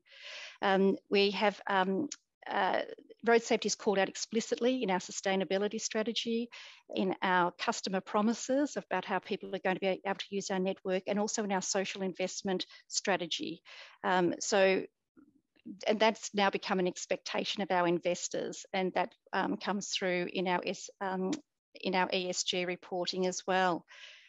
We have developed our own Safe System Professional Development Program, and that's really critical for our people to be able to understand the system and how they can apply that in their own work. So in how they look at when we're designing or enhancing our road network, how we look at the standards, how we can go beyond those standards to make sure that what we do every single time is safe. The one here that's really important when I spoke about IRAP, of course, is the road safety performance targets 3 and 4, obviously sit under 3, but there's a lot of things that we do, and I'm going to just quickly talk about 2 things in the next slide, if that's okay. So we heard from Dan just then about the investment and the partnerships, and we certainly do that as well. So in terms of innovation, we have a tunnel in Melbourne called Burnley Tunnel, and like lots of tunnels underground, and this one goes under a river, there is a sag point, or it's a very big dip that goes down, and that creates a lot of congestion, a lot of slowdown. There's a lot of behavioural science and human factors around this about people not being able to see the horizon when they're coming out of it. So that causes congestion, it causes slowdown of traffic, it causes incidents on the network, and also more emissions than what we would like in a tunnel environment or any part of the road. So using innovation, we, rather than being able to just sort of think, what could we do to this tunnel to help people get through there more smoothly and without incident, we set up a virtual reality program and put some of our customers through that to understand what the experience would be like if we enhance the tunnel. So we'll just play that video to show you what we did.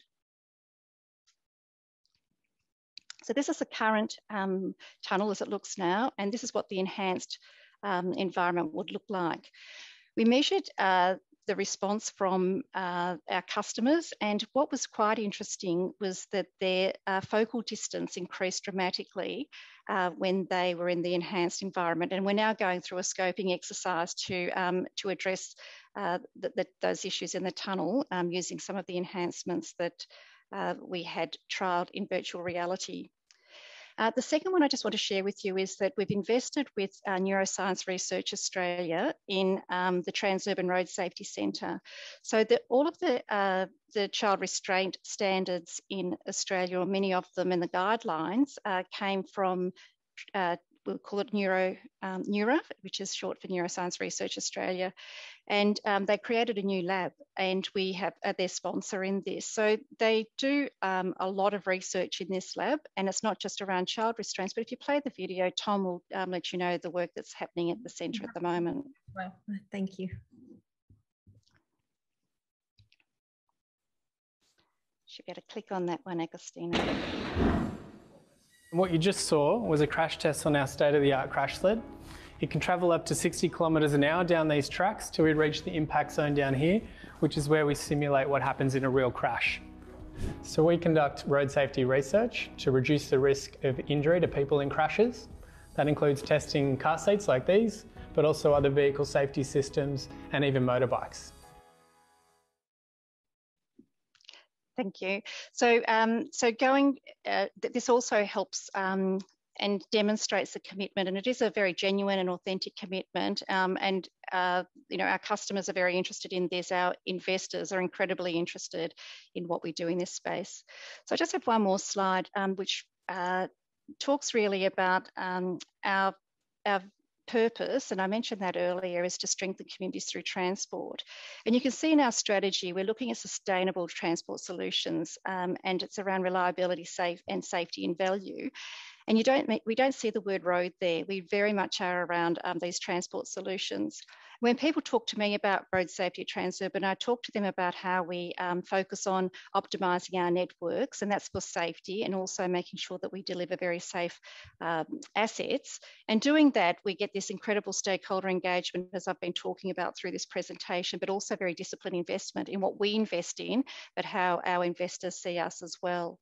This is really taken up. We get lots of inquiries when it comes to our AGMs and other investor days, but it really goes to demonstrate our commitment and our leadership in road safety, and certainly supports our social licence to operate. Thank you, Susanna. Thank you very much, Elise, and I'm sorry that I have to rush everybody, but we have taken a good part of the next session. My thanks to all the speakers in session 1. We'll be coming back to you for the questions offline. I'd like to now pass the mic to the moderator of the next session, with my apologies for the delay. Dimitris Mandalotzis is the Chief Operation Officer at the Aegean Motorway. Dimitris, your microphone and video on, and then we'll... Good morning, Susanna. Good afternoon or good evening to everybody, because we have so many people from different parts of the world. I would like to proceed immediately, as we are running out of time. So today we're discussing about IRF innovation updates, and I would like to introduce our panelists or presenters. First of all, Valerio Molinari, who is from company EcoGuest, which is his position is from the company's majority shareholders. Emma McLennan from the Eastern Alliance for Safety and Sustainable Transport, which is director. And the third one is our Zinia Kakisi, I hope to say it, pronounce it well. He's a professor, assistant professor from the Izmir Democracy University and Turkish Road Association. So I will pass immediately the floor to Valerio. Valerio, you have 5 minutes, and then we go to the next presenter.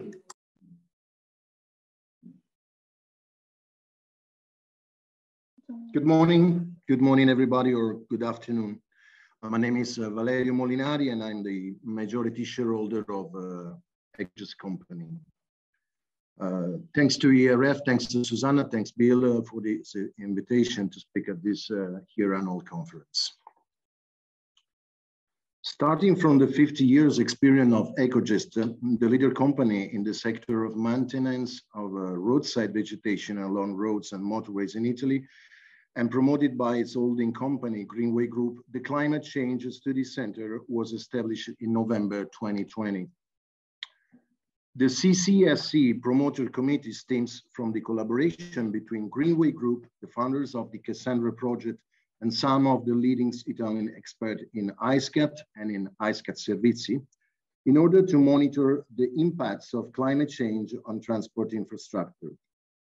The purpose of CCSC is to provide useful information regarding resilience, is to promote the exchange of good practice between operators and end user, and to propose related project initiatives and research and development activity. The starting point is the scientific facts. Over the past 115 years, the global average temperature has risen by nearly 0.8 degrees and by around 1 degrees in Europe.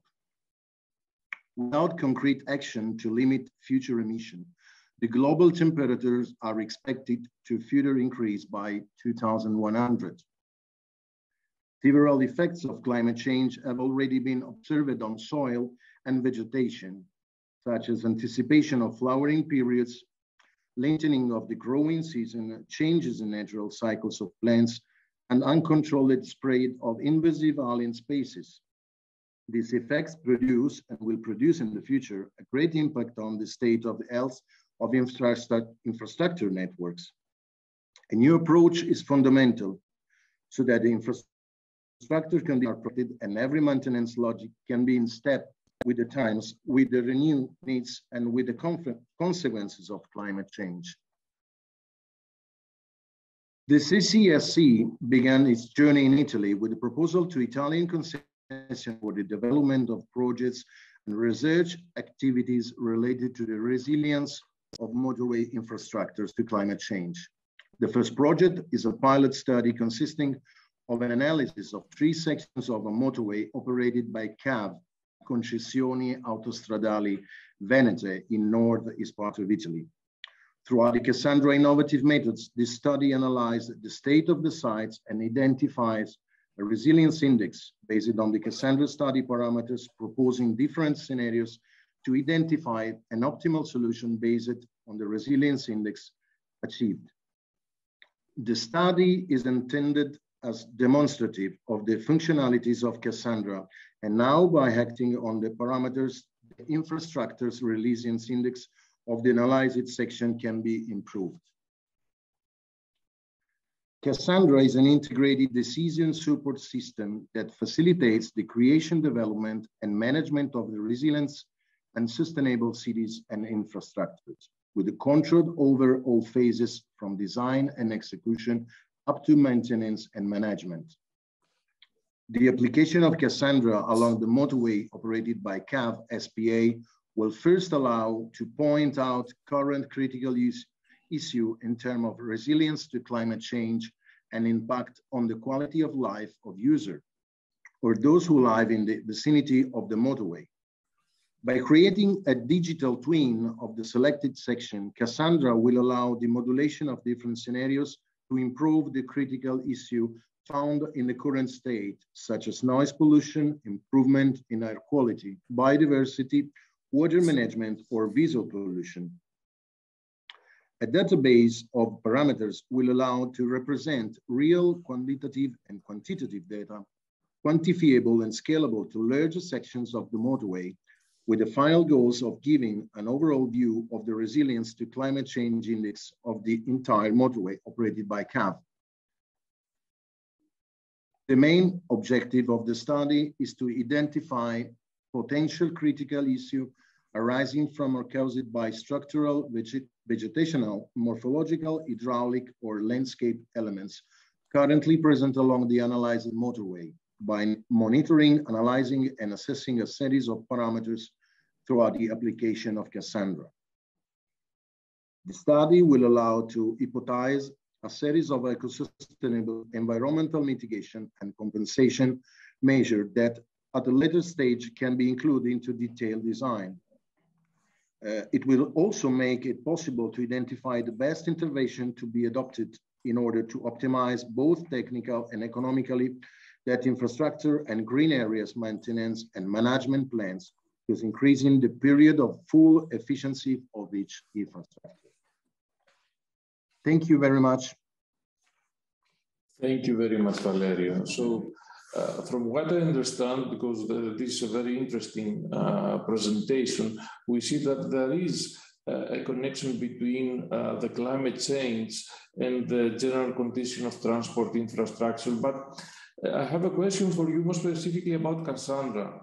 So why is Cassandra so unique?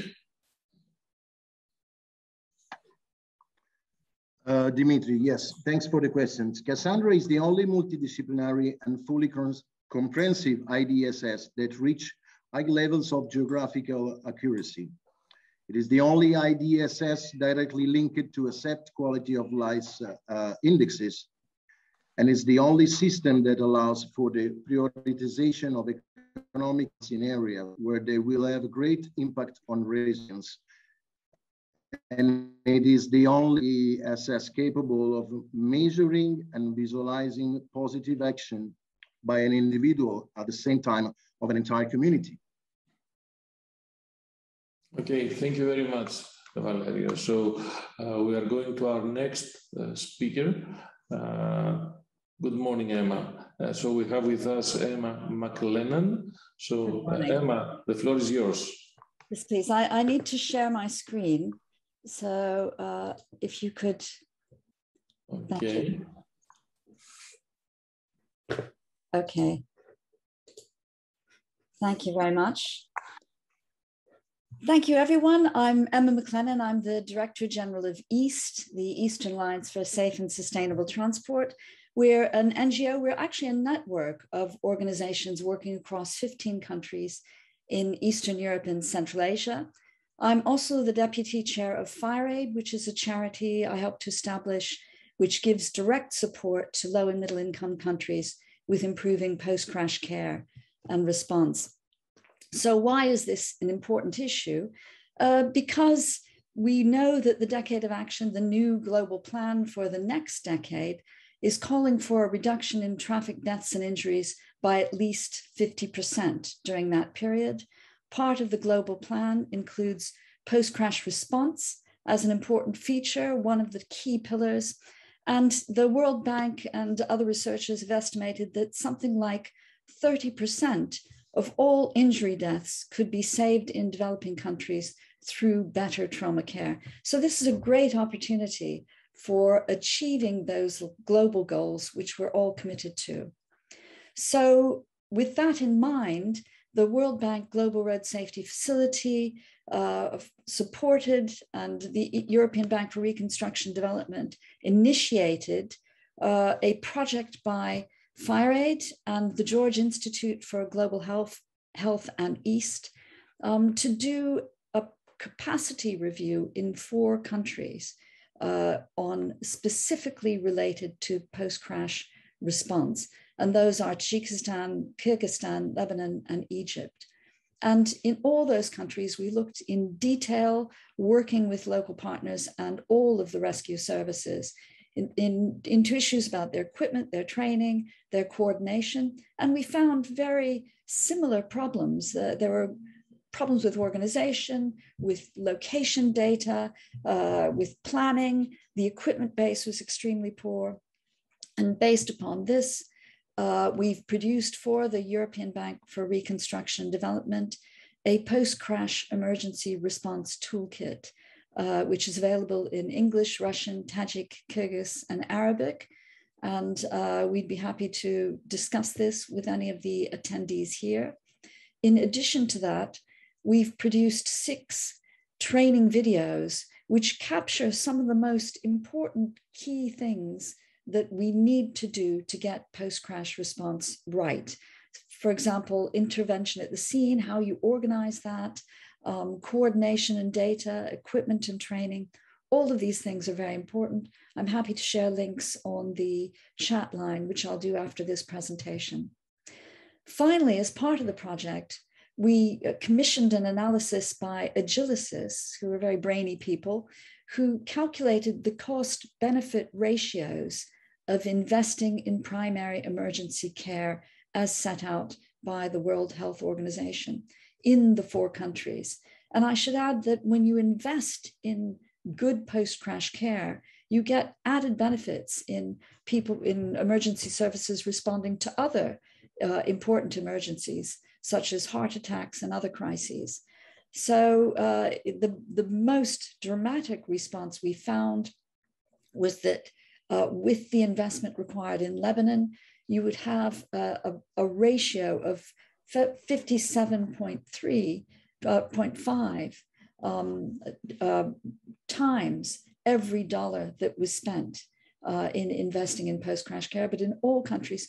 I should say these are low, very conservative estimates. We all used conservative figures. So the post-crash, investing in good post-crash training, equipment, organization, and care is not only incredibly important for saving lives, it also is a good investment and saves money. And on that, I'll end it. And as I said, I'll put in links to the resources that I've mentioned in the chat, but my email is here. If anybody would like to get in touch, I'd be happy to contact. Thank you, Emma. Thank you, Emma. Thank you very much. And I would like to apologize to you and to the rest of our attendees because we don't have time for questions. So I would like to immediately pass the floor to our next presenter, who is Mr. Zia Kakisi. I hope to pronounce it well. Zia, the floor is yours. And yes, I can hear you. But can you hear me? Yes, I can hear you. So yes. Yes. Okay. So I need to share my screen, please. Yes.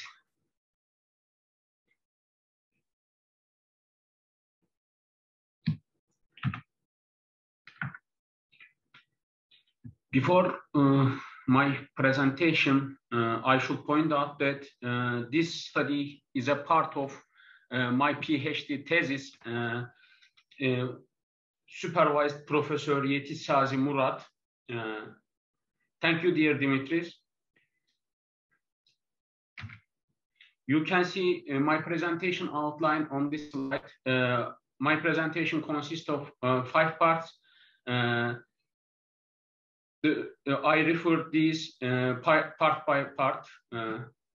Economical and technological developments all over the world bring about increase in the number of vehicles. With this increase, the most of road networks has been inadequate day by day. Many decision makers think that this problem can be solved by building more new road networks, but this is not an appropriate and reasonable solution. Instead of building more new road networks, the improvement of existing road networks may be more sustainable and reasonable solution. An effective traffic signal control is one of the most used applications to improve the existing road networks. In the literature, the number of studies considering both signal timing and signal phasing optimization are very few. Therefore, we developed, in the scope of this study, we developed any signal timing and signal phasing optimization-based traffic management model, SPOTM. In the developed model, signal timings and signal phasings are optimized simultaneously. And in addition to these, both signal timings and signal phasings are updated dynamically at regular intervals. Because the differential evolution is an effective, easy, flexible, and powerful algorithm, we preferred this algorithm in the scope of this study. You can see the basic step of differential evolution algorithm on the figure. Delay is important performance parameter for signalized intersections. It is used for determining the performance and the level of service of signalized intersections. As can be seen from the figure, this parameter consists of deceleration delay, stop delay, and acceleration delay. Webster, HCM, and Arctic delay models are the most used and well-known delay models, while Webster and HCM aim to phase-based signal design. Arctic aims to movement-based or lane-based signal design. In this study, lane-based traffic volumes for the signal timing optimization and conflicts of traffic flows for the phase plan optimization are considered as determinant factors. So we used Arctic delay model in the optimization process. In the scope of the study, we created two different signalized intersection models. One of them, the first of them, has 3 leg and 8 lanes. The second one has 4 leg and 14 lanes. We considered 3 types of intersection management model on the scope of the study. First one, optimum fixed time management, OFTM. The second one, vehicle actuated management, VAM. And the third one, the last, signal timing and signal phasing optimization based traffic management, SPOTM. We applied this intersection management model on both 3-leg and 4-leg signalized intersection models. For OFTM, green signal timings are constrained between 7 seconds and 45 seconds. The degree of saturation volume for each lane is constrained with a maximum of 1.2. For VAM, the order of phases is variable, minimum, maximum green signal timings, arrival headways of traffic flows, and placement of detectors are determined considering previous studies in the literature. For SPOTM, lane-based traffic volumes are used for optimizing the signal timings. Merging, diverging, and crossing movements of traffic flows are considered for optimizing the signal phasing. For 3-leg and 4-leg signalized intersection model, 8 and 21 possible path plans are created respectively. You can see a flow chart of SPOTM. In the scope of our study, firstly, we created 42 traffic volume scenarios which have different total traffic volume from each other for both 3-leg and 4-leg signalized intersection for testing the effectiveness of SPOTM. Then we analyzed each scenario with VSIM simulation software considering OFTM, VAM, and SPOTM separately. At the end of the study, we concluded that for 3-leg intersection model, we determined that average vehicle delay may be reduced by the rates of average of about 45 and 35% with SPOTM comparing to OFTM and VAM. For 4-leg signalized intersection model, we concluded that the average vehicle delay may be reduced by the rates of average about 30 and 15% with SPOTM comparing to OFTM and VAM respectively. I want to finish my presentation. An American urbanalist, Lewis Mumford, said, building more roads to prevent congestion is like a fat man loosening his belt to prevent obesity. Thank you very much for your attention. Thank you very much, Zia. Very interesting results. I would like to pass the floor again to Susanna for our next session because we don't have time for questions. So Susanna. Yes, thank you very much, Dimitris. And Zia, if you can stop sharing your screen, so that will allow us to move forward. Thanks to the moderators, thanks to our members who have been presenting some updates from their side. Keep pushing your questions in the question answer function. We will make sure you get answers probably offline. Now we're getting to the second thematic session of the day and the last for this morning. And we welcome the moderator, Angelos Bekiaris. He's the director of the Center for Research and Technology in Greece, CERT. And Angelos will be handling a very impressive lineup of speakers. I'm really looking forward to these presentations. We're talking here about unleashing the potential of digitalization. Angelos, your video and mic open, and the floor is yours. Thank you very much. Really, we have a dream team here.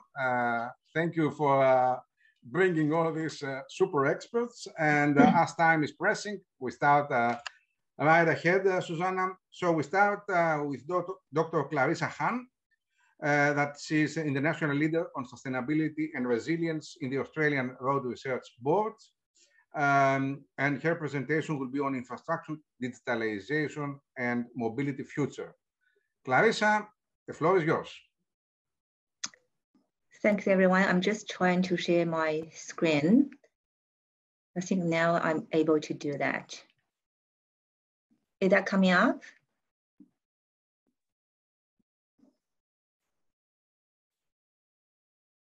Yes, now we can see it. Great.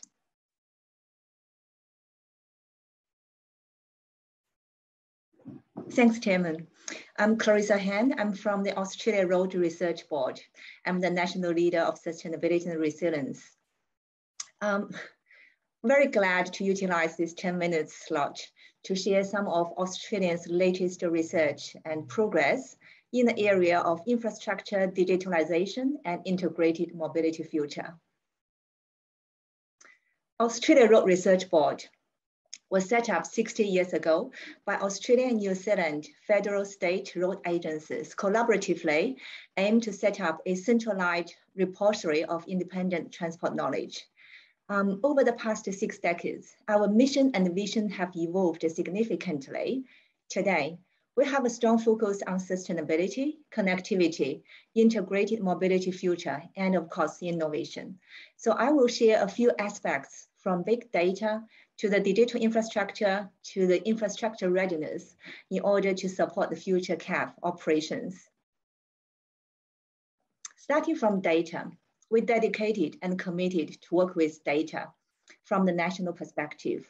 We set up a National Transport Performance Center in order to measure, benchmark, and monitor the road network performance across the board. So this is our first national crash map. You know that our state data doesn't really publish. And the crash data was coded and registered in different systems very differently. Enormous effort was made to create such a consistent reporting structure. So that covers last 5 years fatalities and serious injury. The next map is the traffic data covering the speed and volume data. Our capability to access the national database enable us to realize the road network level intelligence. One more map shows the the road conditions. The data came from our infrastructure measurement group, where we maintain a fleet of network survey vehicles that we connect and collected the road conditions data like the strengths, the cracking, rutting, and roughness and frictions. But all of these data systems doesn't operate in silos. The real power comes when we start to incorporate, integrate, and combine this data together. So I'd like to show you an example. In order to illustrate this, we have created a new set of performance indicators. such as a driver's frustration.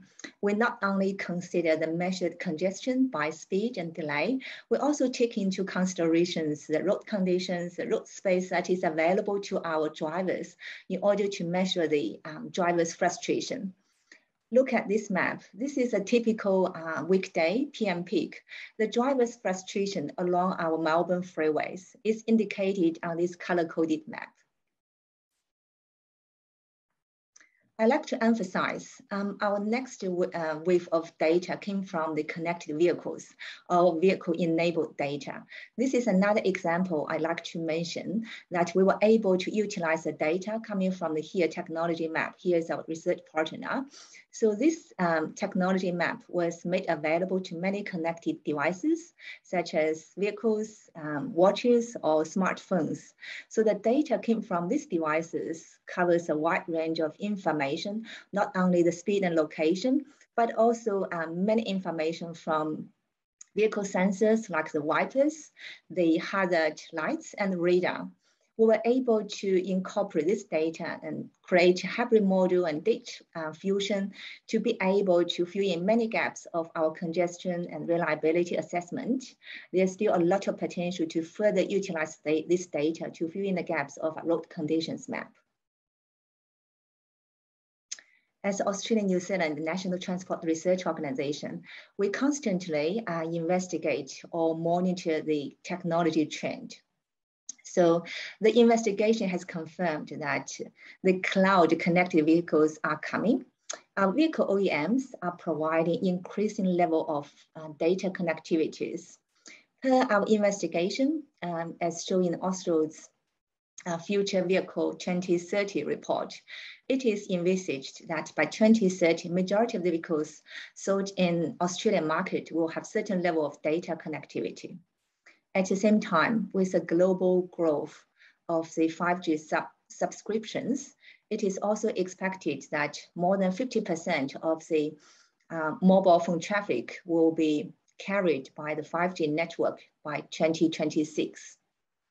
All of this enable great potential opportunities for our road agencies, public sectors, and industry bodies to create cloud-enabled connectivity. Of course, there are many challenges, such as data exchange protocols and standards, cost-benefit identification and assessment, and also the service level commitment and arrangement. But we have to be prepared. ADVI. So the Driverless Vehicle Initiative was founded and initiated by ARP since 2015. Since September 2015, our Australian and New Zealand road agencies started to conduct all sorts of AV and CAV trials across our road network. Our ADVI is a public-private collaborator or consortium. By now, we have more than 150 partners covering 3 sectors: the government agencies and regulators, the industry technology providers, and of course, the public consumers. The mission of ADVI is to safely accelerate the adoption of driverless vehicles in Australia and New Zealand. Another news is we have just concluded our 2 days ADVI Summit 2021 yesterday. Do check our website to find the latest, please. On top of that, we also conducted a lot of work in order to measure our infrastructure readiness to enable the future automated, fully automated or partially automated driving operations along our road network. This map shows we have about 98,000 kilometers of freeways and highways in Australia. And we have conducted a enormous road audit in 2019, which covers about 25,000 kilometers of our freeways and highways.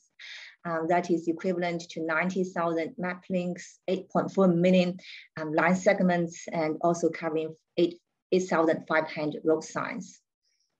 Our survey vehicles equipped with the latest module of machine vision cameras, which is just the same as whatever available on the market with ADVI or ADS. And the driving tasks covering the selected, even distributed freeways of both regional and rural areas. across have coverage of all the Australian states and New Zealand. So the key attributes we look at for this survey covering both the digital infrastructure and physical infrastructure readiness. The audit or assess result can be illustrated using this map. For different type of infrastructure element, we were able to comment on the confidence levels at different segments or links of the roads, like high, medium, and low. Our infrastructure is also assessed in a comprehensive way in terms of highly likely to be suitable, may be suitable, or unlikely to be suitable for selected, assisted, and automated driving functions. We were also able to provide a large list of recommendations or comments on the current readiness of infrastructures and of advice on the infrastructure change requirements and standards that will enable the future automated drivings. Before I conclude my short talk today, I'd like to quote an architecture model that was proposed by my colleague, Dr. Charles Cao, on a architecture layer or 6-layer models from bottom to the top, covering the necessary system network or system network elements that will be integrated. Clarissa, sorry, excuse me. Maybe you should conclude because of the time pressure, if possible. No worries. Thank you very much. And sorry. Thanks, everyone. No, you can still have your conclusions. You can still have your conclusions if you like. 1 minute, okay, if you want. Yeah. Oh, thank you. Then I just briefly introduce this little model, 6 layers from the physical infrastructure at the bottom, covering our roads and device. Then the digital infrastructure cover the cloud connectivity, Wi-Fi, and emerging technologies. Data is sitting on top of that, covering from different sources. Logical element is the safety, operational, and regulatory element that would support a safe and efficient operation of this ecosystem. Processing and services are sitting on the top to provide these seamless services to different road users. So our future mobility will benefit significantly when the services are integrated, and all the services will critically rely on the cloud connected data in the near future. So this is what we call the Australia Pantry. That's it. And stay connected with us via the social media or the website. And thanks everyone for your time. Thanks, Chairman. Thanks, Clarissa. I'm personally very impressed. You seem to have the eyesight quite ready across Australia for CAV, and you are calculating CAV readiness. I think you are at least 1 step ahead of Europe, maybe more, but really impressed. If there is any important question, we could go to that. Otherwise, because we are delayed, we can move on. But I don't see any hand, so I hope that we can go on. I will come back to you because personally, as I said, there are many lessons that we in Europe can learn from what you're doing. Thank you very much. Thank you. We move to the next speaker, who is Federico Di Gennaro, the head of strategic projects, Omicron project AISCAT Servizi, and he's going to talk to us about Omicron project and especially boosting the automation of infrastructure maintenance. Very interesting, automation in infrastructure maintenance. So Federico, the floor is yours. Thank you, Chairman. Thank you to all of you. I'm gonna share my presentation here. Can you see it? Yes. Yes, we can. Okay, thanks. So, ladies and gentlemen, good morning and good evening to all of you.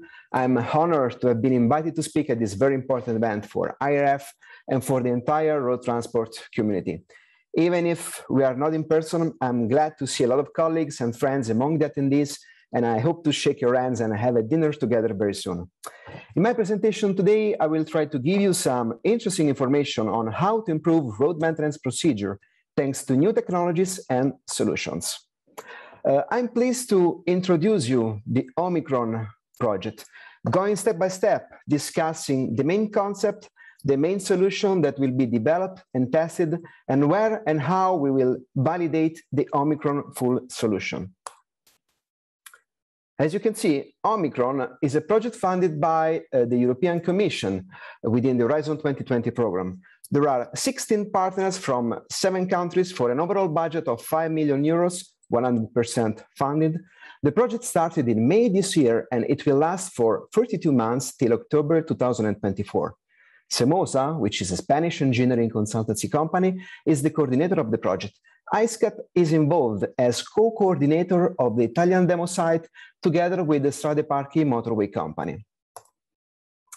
The objective of the Omicron project is to develop an intelligent asset management platform specifically designed for road infrastructure, which will improve the whole asset management pipeline, focusing on 4 main pillars.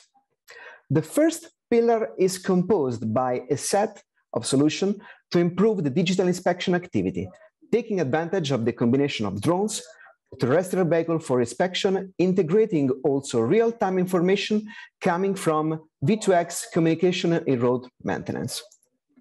The second pillar will be made by the design and integration of a road digital twin using information coming from digital inspection data as well as from other sources, ensuring the capability to use information from legacy system and to guarantee the interoperability with existing tools. The third pillar is the design of a maintenance decision support tool for roads, using the information coming from the digital twin. Omicron's intelligent platform tools will be integrated to support the decision-making process of infrastructure managers and operators.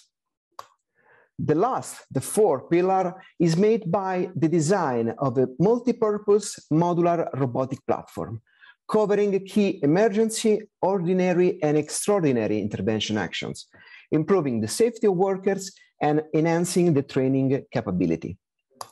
Going more into details, we would like to further implement the cooperation among different long-range UAVs for inspection, allowing different drones with different roles, close views, long-range views, communication relay in the inspection, by including different sensors and communication system.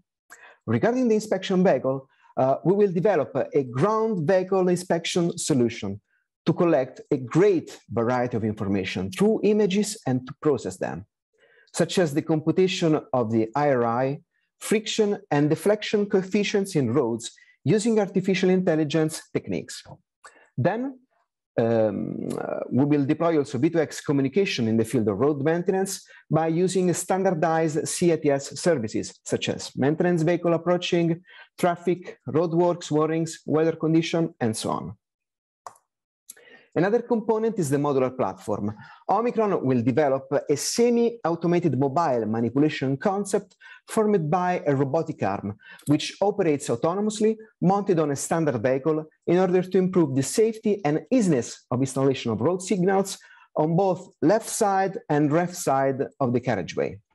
Then a vision system will be developed to identify the presence of signals and estimate the relative position with respect to the robot, and control logic to generate the trajectories and to activate the cleaning tool. Another tool is related to the automated installation and replacement of safety barriers that will be done by the robotic arm, which will take the barriers and place them in the right position, minimizing in this way the risk for workers. Then another tool is made by the removal and painting of horizontal markings, which is a very common and critical task. Omicron will deploy a laser rad for paint removal to be operated with the modular robotic platform, avoiding the reduction in the friction that can result in a risk of slip for vehicles. Then, regarding the sealing of pavement cracks, the current process will be automated by the use of a modular robotic arm, which will be able to operate the pipes of the machine and apply the bitumen over the crack. Then, Omicron will also automate the surface pavement layer rehabilitation activity, providing decision support information along the whole process, in order to improve it and in order to enhance human operator decision, leading to reduction on the overall cost of payment by increasing its useful life. Then we will also develop a web-based virtual reality platform that will be utilized for the teleoperation of the robotic resources from a remote and safe environment. It will allow users to control the navigation of the robotic resources in real time. The development of augmented reality tools will support in-field road workers and will enable an improvement in the management of maintenance works, providing also better information capabilities that will optimize the resources used, ensuring better safety conditions during the intervention. The road asset management platform will integrate all the various technologies developed in Omicron, providing an enhanced control center with a full visualization dashboard for road operators. This will provide a more realistic experience of the state of the infrastructure and the management of the work to be carried out on the road, using multiple information coming from multiple sources. The technologies will be tested in different sites, according to the level of development and in 3 main stages. Stage 1 will test the UAV, the modular solution for bridges, and the robotic platform in a lab scale. Stage 2 will test the solution deployment on a real scale in 3 different sites. A virtual one, which is the overpass of the A3 highway in Portugal. Then the second demonstrator will be on the M30 in Madrid. The demonstrator number 3 and 4 will be respectively the A92 in Spain and the A7 in Spain, part of the Mediterranean Surf Corridor. Then the final Omicron platform will be tested and validated in Italy on the A24 highway in the central Italy. Going to the conclusion, innovation without impact is a waste of resources. So the project results will be measured using KPIs related to the impact of the technology for the safety of workers, in the reduction of the traffic disruptions, the routine maintenance cost, and measuring the increase of the network capacity. I would like to close my presentation by remarking the importance of innovation and the added value of introducing new, cost-efficient technologies to improve motorway operational activity. I really hope to be invited again by IRF in a couple of years to share with you the advancement of our very ambitious projects and to enjoy the conference in presence. Thanks to all of you for your kind attention. And for any info, please contact me or the project coordinator from Semosa, Mr. José Solis Hernandez. Thank you. Thank you very much, Federico. You did more than you said. So not only automation, but we have seen augmented reality, virtual reality, a full bouquet of new technologies applied in this in the sector. I think impressive, and indeed we are looking forward to see the results of your pilots. I think that would be very good when you have reached TRL 7 and you have your pilots and you can compare the before and the after. I think extremely good. Is there any specific question? I see none. Yes? I see none, Angelos. I'm monitoring the question answers for you. Thank you. Thank you, please. So is there any? No, go ahead. No, not good. at the moment. So thank you very much, Federico. We thank you. Move with Estibalis Baragnano. I hope I say it well. Sorry for that. The general manager of Asimov Company, Asimov, who is going to take us from the maintenance part to the road inspection, quite near, but also different. He's going to speak about AI for automated regular road inspections, and we are very happy. The floor is yours, Estibalis. Thank you, Angelos. Good morning, good afternoon, or good evening to everyone. Yes, I'm going to talk about how we use artificial intelligence for automating regular road inspections. So these are the inspections that are visual inspections. There's usually a person from the maintenance team driving hundreds of kilometers a day, just checking visually that everything is okay. Now, that's not very efficient because anything this person doesn't see or forgets does not get reported and does not get repaired. So road authorities, if they want to, let me see if I can, if they want to keep a good knowledge of what's going on with awareness, they need to perform thorough detailing inspections that are slow and labor intensive, normally dangerous and fully manual, except for when this the solution that Federico just presented for Omicron But even though these inspections are expensive, so they are done every several years and usually only in the main highways. So the secondary road networks or other networks that do not have this kind of resources don't get this kind of care. And there is a need of good maintenance in the roads, especially this secondary road network. That at least in Europe, that's where the vast majority of road fatalities happen. And they don't have these detailed maintenance inspections. So what we from Massimo propose is to use new technologies to use automation in a solution to increase the frequency, the frequency of these systematic inspections, so that critical elements of the roads can be monitored daily, weekly, monthly, bi-monthly, however often is needed. And for that, we have designed a flexible process that is affordable and not so labor intensive, that leaves traceable results so that authorities, road operators can keep good track of what's going on and what needs to be repaired. And it's error-free because, of course, artificial intelligence does not get tired, does not forget, and does not get distracted. So our solution is composed of three main parts. First is the data gathering part. We install small, lightweight commercial IoT devices on board fleet vehicles, normally the maintenance fleet vehicles that are going to be driving along the roads that we want to monitor. And these devices will operate autonomously, automatically, gather video and data of the road and send it to the cloud, where our servers will analyze it using our AI, especially designed for road maintenance. We will extract the relevant information and make it available to the road maintenance team in a very intuitive and user-friendly interface at the traffic management center or their offices. So the onboarding installation of our devices is very easy to do. It's an Android, maybe a dashcam, depending on that, an OBD connector, very small, very lightweight. It takes minutes to install them in any type of vehicle, and it's automated.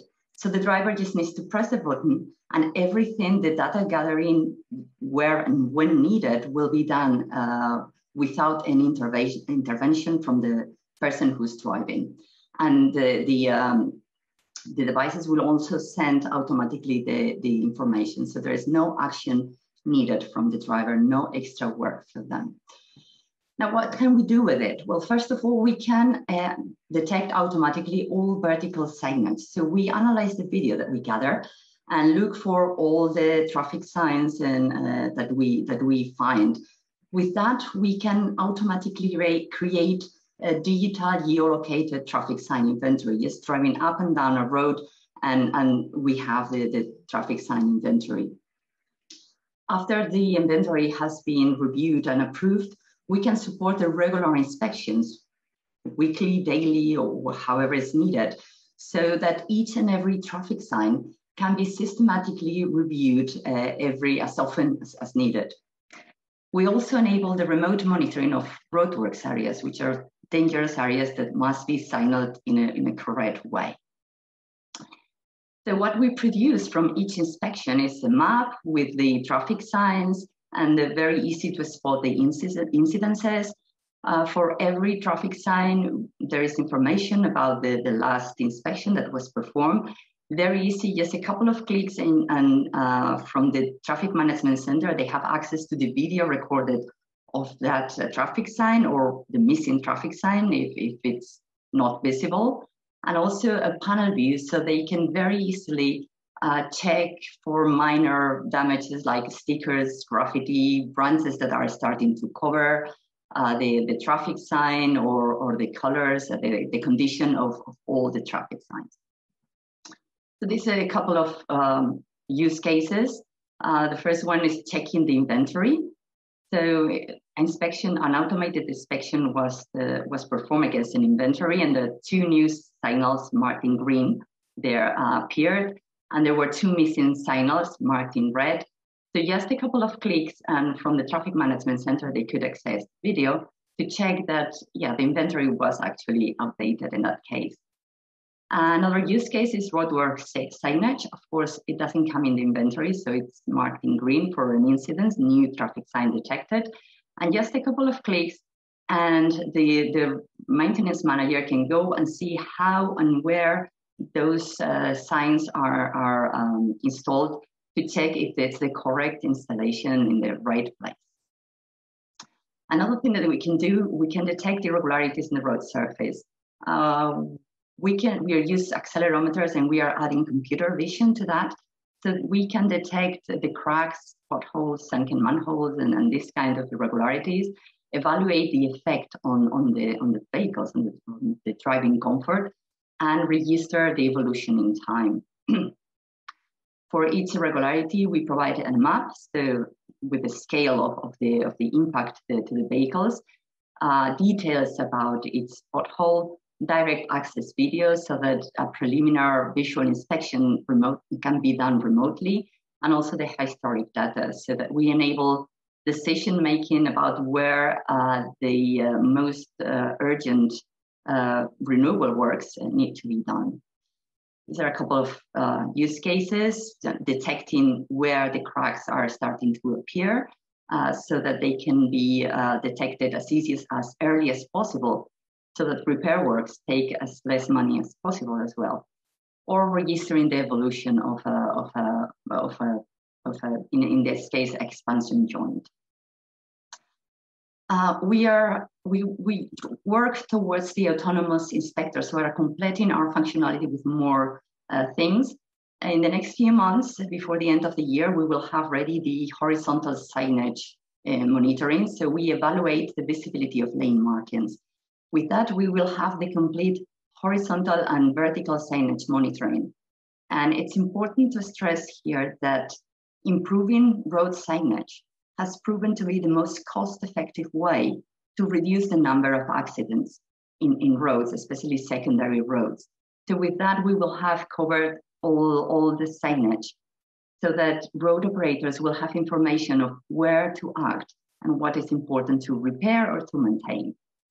We're also developing a project to detect water, ice, and snow on the road, and we will continue with safety barriers and other crucial elements of road safety.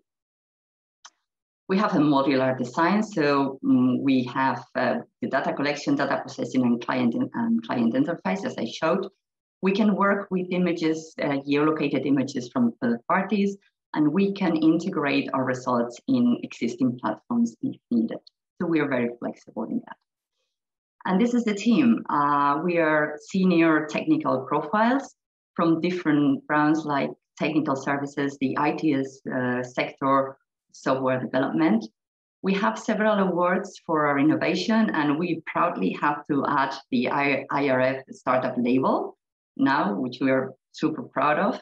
And we have already done pilots and projects with public authorities and private road maintenance companies. So far only in Spain, because we are a startup, but we hope to expand these works. And that's all from my side. Thank you very much. Thank you very much, Estibalith. Indeed, impressive, and an impressive start, also with winning quite many awards. I have some questions, but I think I've seen some interesting ones. Maybe I can be helped by Susanna. There was one that was asking about if you can understand the color or the colorization of the lane. Can you maybe read it? For the lane markings. Yes. I can read it out for you. It's in the chat. So please put your question in the question function, because it's difficult to trace them back. Would Asimov remote inspection system be able to characterize the color and retro-reflective performance of traffic signs for day and nighttime performance? That is key. Having a sign in place does not mean it meets the standard. Okay, as I said, we have a very flexible approach, and we lose accuracy for giving this flexibility. So we do not measure anything. We cannot measure retroreflectivity. You need special material for that. What we evaluate is visibility. Is it visible or not? if our computer vision does not see it, probably a driver will not see it as well, and an ADAS system will have difficulty in seeing it. But we don't provide, so we provide evaluation. Is it visible? Is it not visible? We don't provide measurement. That's the we had to this affordability and this flexibility means that we have to give up some accuracy for that. Very clear. I think it's probably enough for the road operator to know that there is a problem there, and they can measure only in the place of the problems if they want more. It's I think, clear.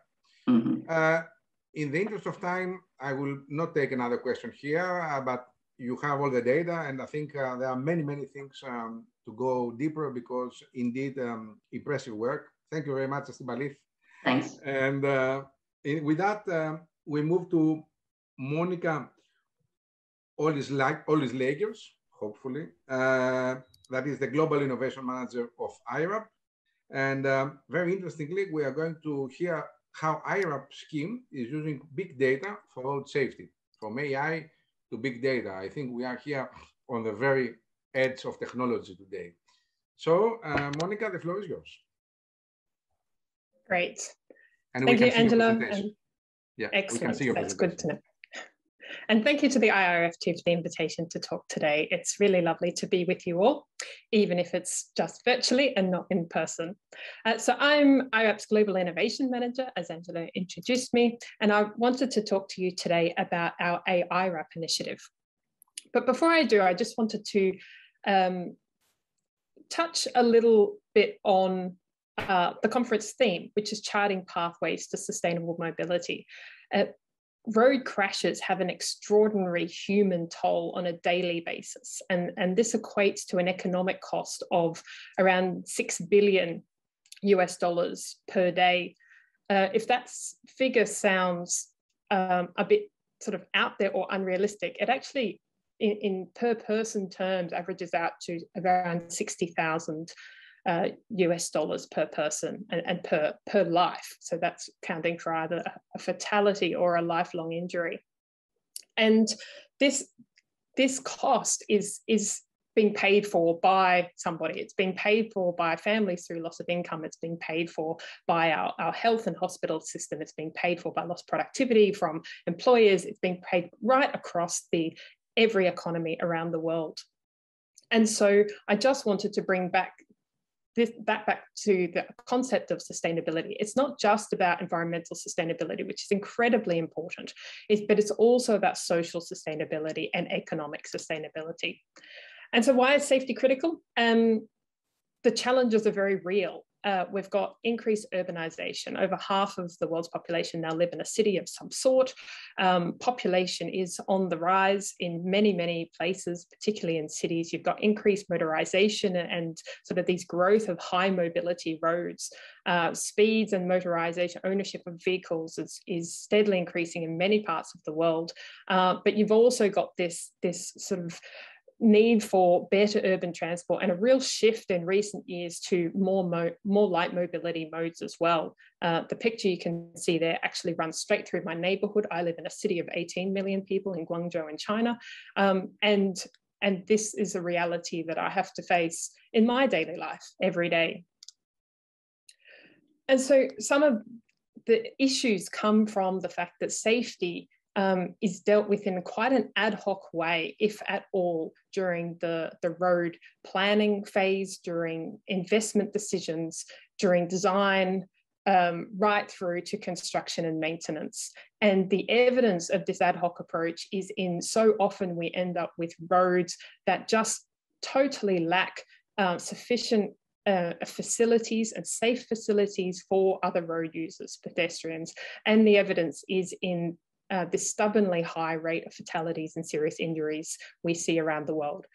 So we really do need to start thinking about safety as really being central to all of the systems and processes we use to manage and build and maintain our road systems. So what's IRAP? I think many of you have probably heard of us, but I'll give a quick snapshot for those who haven't. So we are a charity. We've been around for about 20 years, and we have a vision for a world free of high-risk roads. We have a star rating system and road models that provide proactive ways to manage safety across road networks. So our star rating system, you can see a map of Portugal here.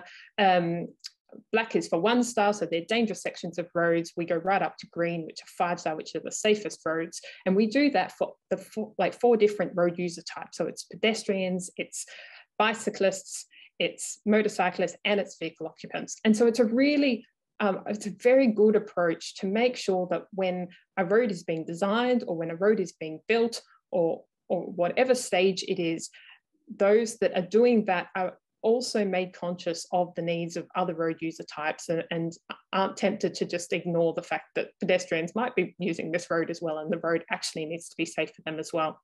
So IRAP's tools, our crash risk mapping, our star rating systems, and our fatality and serious injury estimation tools have now been used in over 100 countries around the world, and we've assessed over 1 million kilometres of roads. And this has informed over $75 billion worth of investment to date. We've got partners all around the world. And we've also informed many of the road safety targets, including the second decade of action, which aims to reduce fatalities and serious injuries by half, and the UN road safety targets, which require that all new roads are 3-star or better by 2030, as well as roads where 75% of travel are happening are 3-star or better.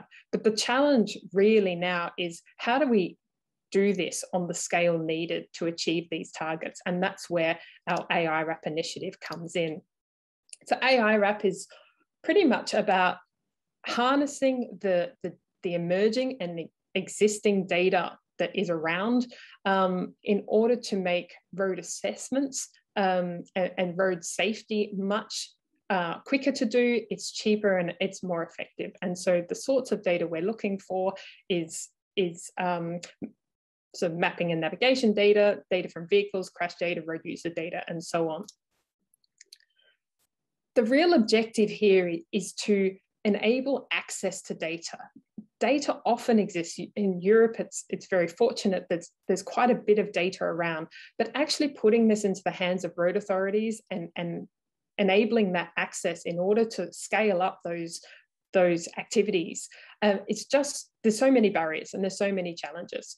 And so it's really about reducing those barriers and challenges. And to do this, we've essentially aiming to do 2 things. One is an accreditation scheme, which takes data that might be out there and puts it into a format that is easily used and can be readily plugged into either road asset management systems or just for road assessments or for other purposes. And then the second element is a data platform. So this is really a platform, a global platform, if you like, that aims to connect those that have data to those that need the data. And doing this has lots of potential. So we get the data standardization and the validation, which is really lacking in the data space at the moment. We provide a portal for that exchange of the data, but it also unlocks all of these other aspects and the potential. So this is where star ratings and safety assessments can be very routine parts of road asset management systems. It's around being able to scan large road networks, particularly in cities, and prioritize those areas that are unsafe and focus in on them. It's informing things like traffic modeling. So we really start to make sure that safety is really embedded in those systems and processes. So this is the IRAP vision, and we're somewhere over on the left side of the screen with being able to put together single and connected attributes. And we are not doing this ourselves. IRAP is the enabler in this. We are working with organizations right across the world that have this data and are converting it into this standard format to enable these things to happen. So once we get single and connected attributes, it enables simple road safety KPIs. We have the data platform, and this starts to enable accessible and large scale star ratings assessments and risk mapping to happen. As we move along and get groups of critical attributes and then eventually all attributes, it really enables those things to then be built into the asset management systems, like I was saying, and starts making safety assessments much more routine and seamless.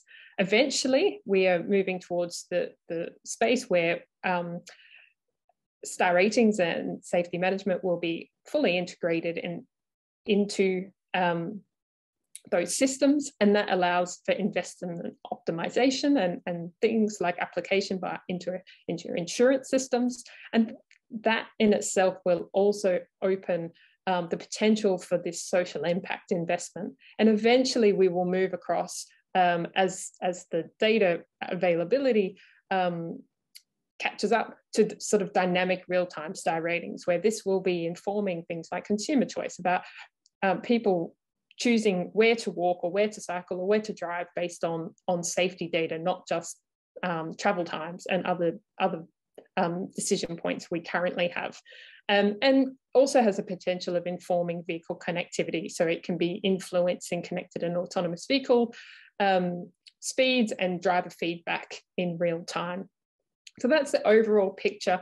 There's a few things to note though. This process won't be linear and it won't necessarily be even around the world as well. A lot of this relies on the data environments and ecosystems that currently exist.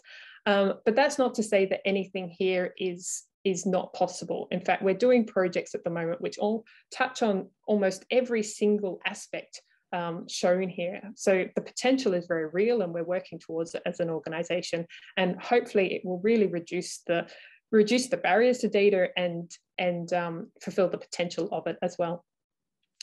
Thank you. Thank you very much, Monica. Really big things are happening with the IRAP scheme, and congratulate you for that.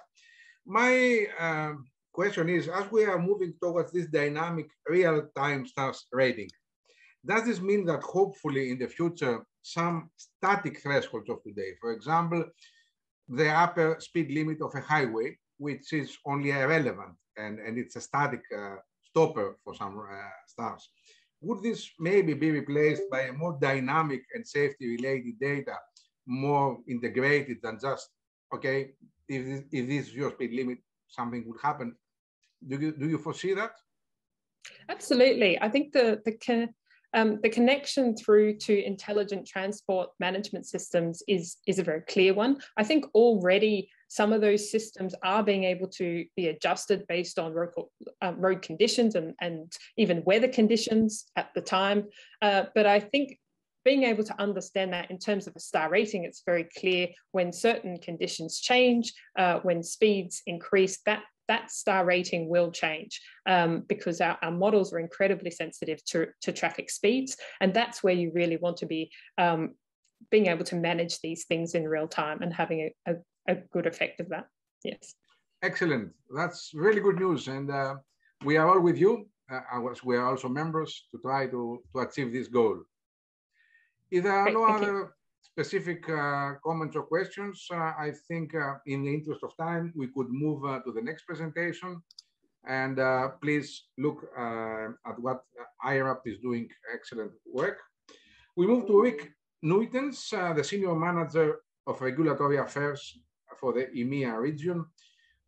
She's working with the 3M Transportation Safety Division. She's going to present us today critical issues in researching sustainable mobility, ADAS, and infrastructure synergy. Basically, this is ISAT-related issues. Yes, Rick, the floor is yours. Thank you, Angelos. I see that host has blocked my camera, so I... Oh. I don't know why, Rick. I think... Yeah, somebody doesn't like me. Yes, okay, thank you. We can see you. Thank you. I have the clock in front of me and it's just 12 o'clock. So I know exactly what my 10 minutes are going to be. Let me share my presentation. I don't know if you can see it. Yes, we can.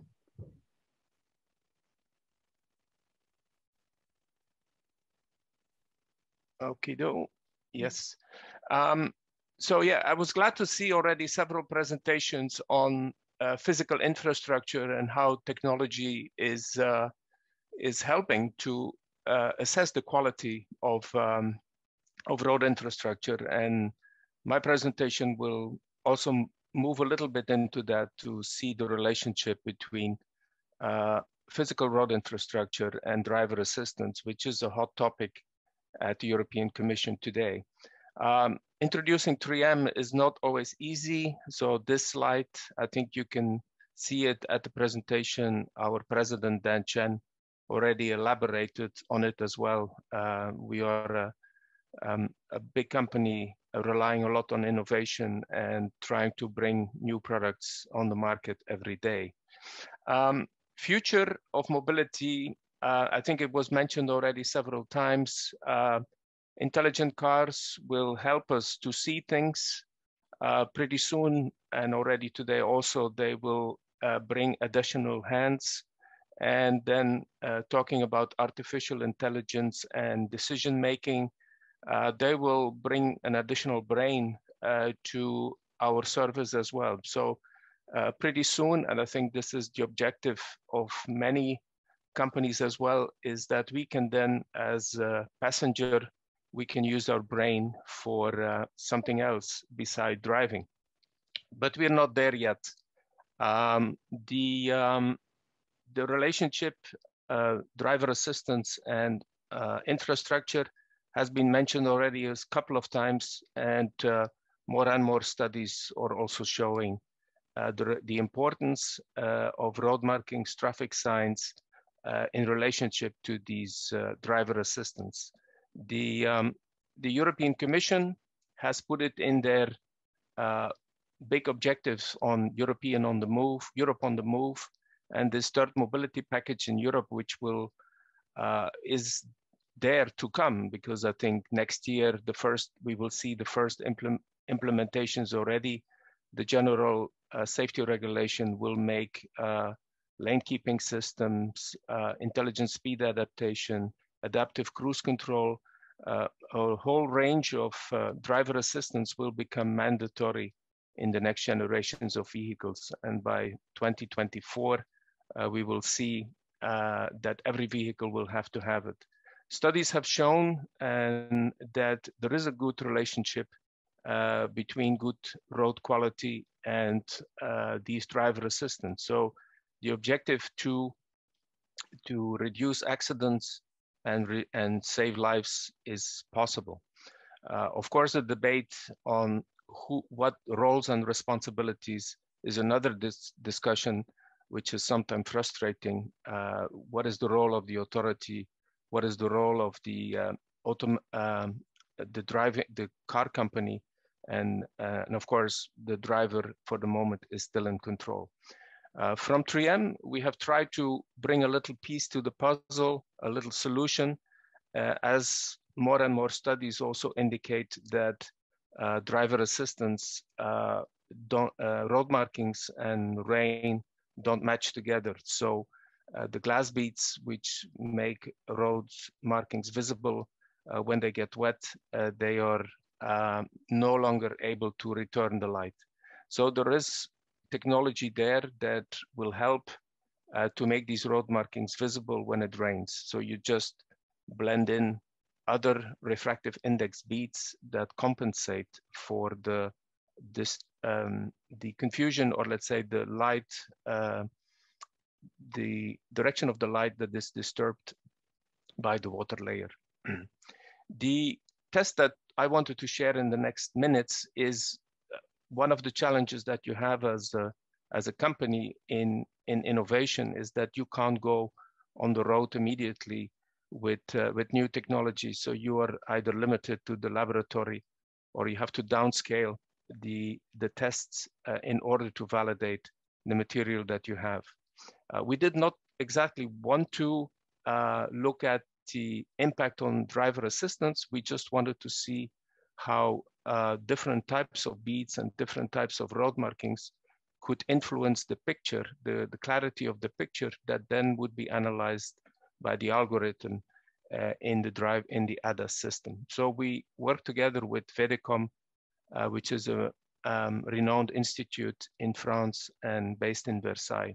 So they looked at several markings that had the whole range of performance, from being visible with having the beads that should be visible during the rain, and all the way to a black marking that is used to cover existing markets in work zones, so to make sure that these markings are not visible.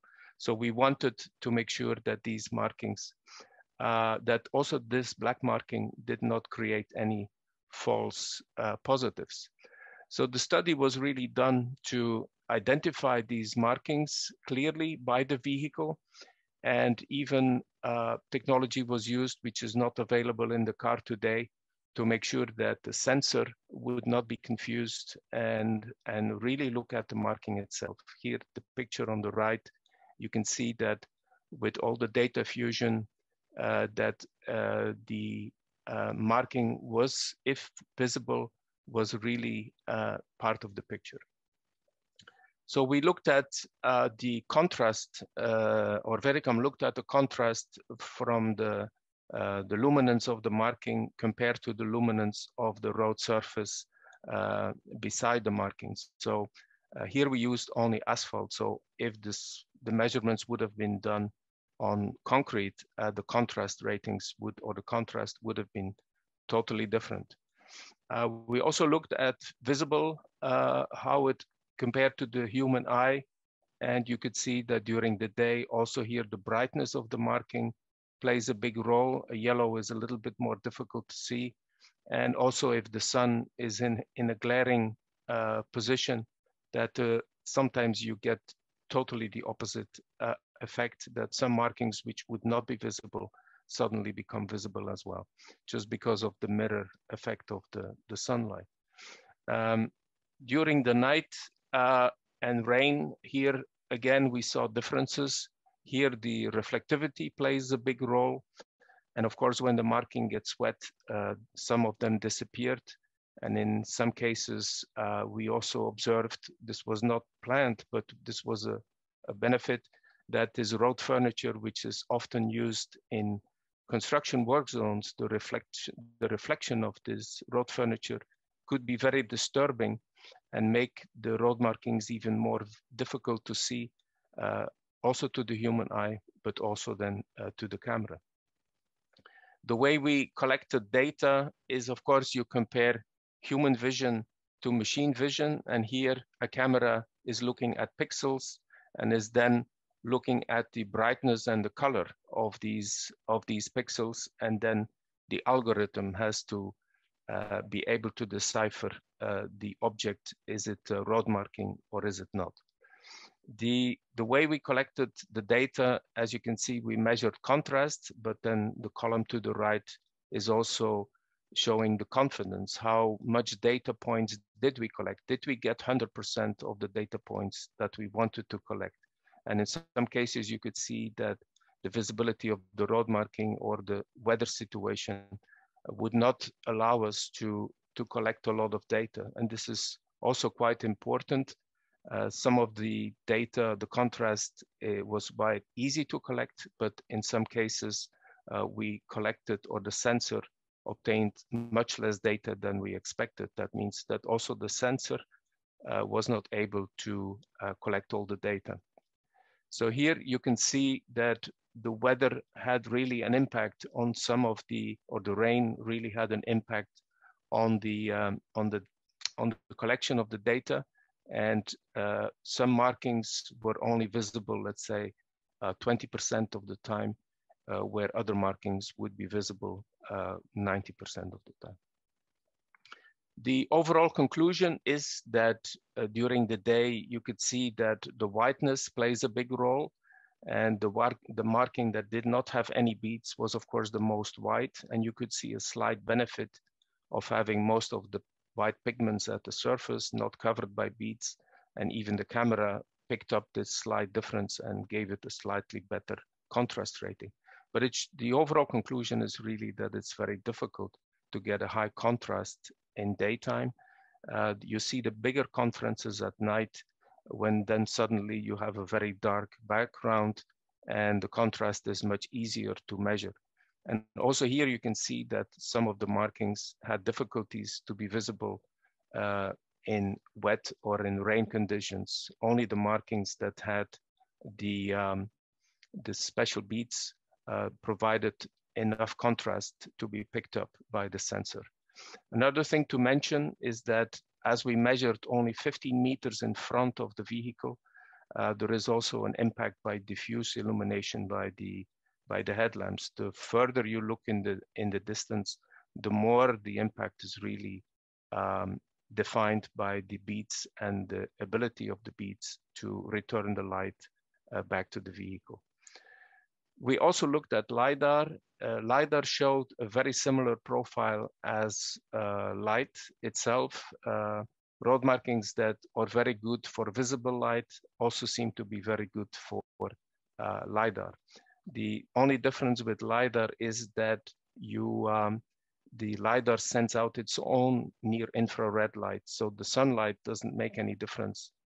You always have type of nighttime conditions in a LiDAR environment. There is no difference between day and night for a LiDAR. It always depends on the light that the LiDAR sensor is sending out. So overall, we can make a conclusion that for daytime, the visibility of the road marking is very important. It's really the standard 1436 is capable of helping the authorities in defining this daytime brightness. Also, the norm, the European norm 1436 is capable of helping to specify road markings that are visible both to LiDAR and both to the traditional video cameras. And of course, if you look at the wet reflective properties, also here the European norm with the RR properties and the way to test it is really available to make sure that that you can specify road markings that have the capability to be visible during the night at rain. You just so the specifications can be put. Of course, the relationship to the background is very important. So the more details of the studies are available. I just did not want to go too deep in the study today. Thank you, Angelo. Back to you. Thank you very much, Rick. Excellent presentation and indeed a very good benchmarking. We can see what we have to do and to solve versus automated driving in the future from the infrastructure side. And I think also you pointed out which sensor where and how we could or we should fuse those. There is one question for you, so I will read it out from the audience. Have you tried to check the reflexivity index of the markings when there are road studs? If so, what was the result? No, we did not use road studs. The information I have about the road studs is that the surface is really too small to be picked up by sensors. So you really need a bigger line and surface for the sensor in order to figure out a picture. These reflectors are very good for human, but not so much for machine vision. Very good. Thank you very much, Rick, once more for the excellent and detailed presentation. In the interest of time, we move to the last presentation by Nikolaus Stildorf. Nikolaus is the Global Business Developer Manager at Smarco, and he's going to talk to us about moving from silos to digital smart mobility. Perfect. Thank you very much. Nicholas. Oh, sorry for interrupting. Yes, Go no ahead. problem. That was yours. Perfect. So you should all, in theory at least, see my screen right now. Now we do. Now we do. Perfect. Here we are. Alrighty. So thank you very much, and that I can wrap up the session today with moving from silos to digital and smart mobility. What I tried to make sure when we now talk about this topic is that it's much less any sort of product presentation, but much more an insight into what we learned from our market. So what we saw, and then I'll quickly give you guys an outline, our customer needs are drastically changing, specifically in the world of mobility management, and Swarco, as well as the remaining industry, obviously is here to provide solutions to that. So how do I make those statements?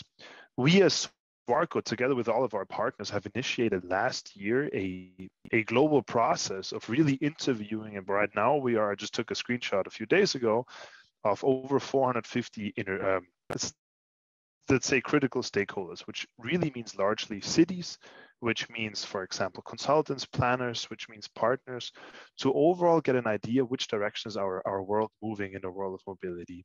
And that, to me, the most important question here was, in order to make sure that we provide real solutions to problems, what are your top 5 problem statements?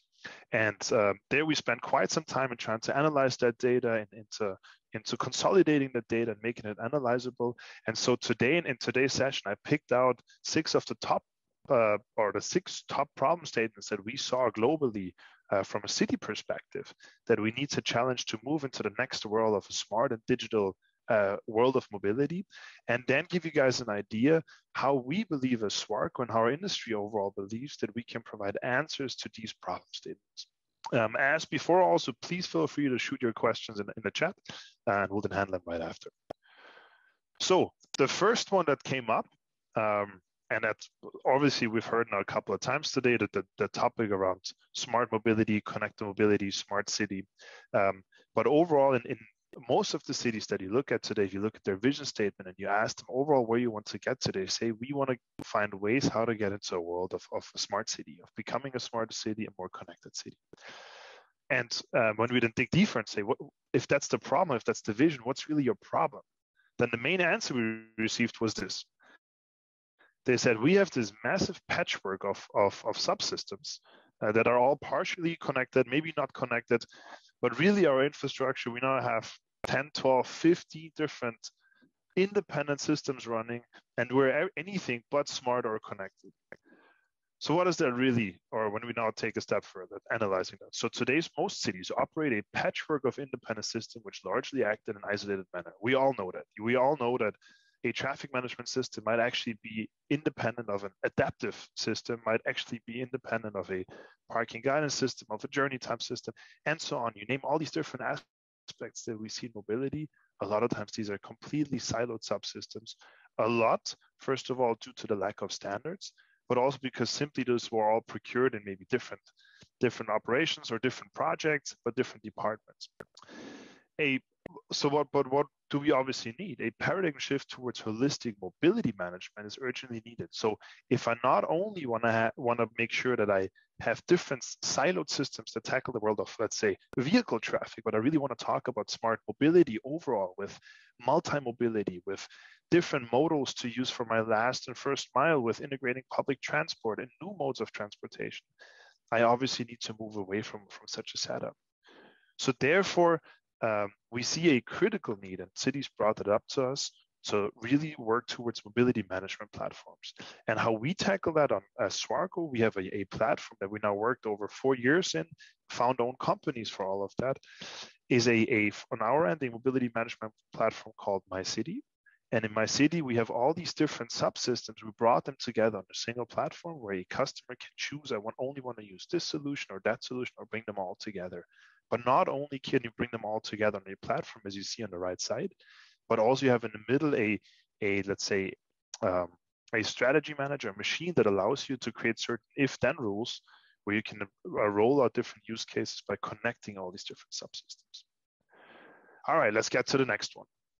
Then when we talk to cities again, problem statement, another one was, by having this patchwork, we also have this patchwork from a hardware software perspective. So this complex third-party management, we really don't know how to handle anymore the more it gets. We have 10 different vendors out there, or 100 different vendors in terms of hardware.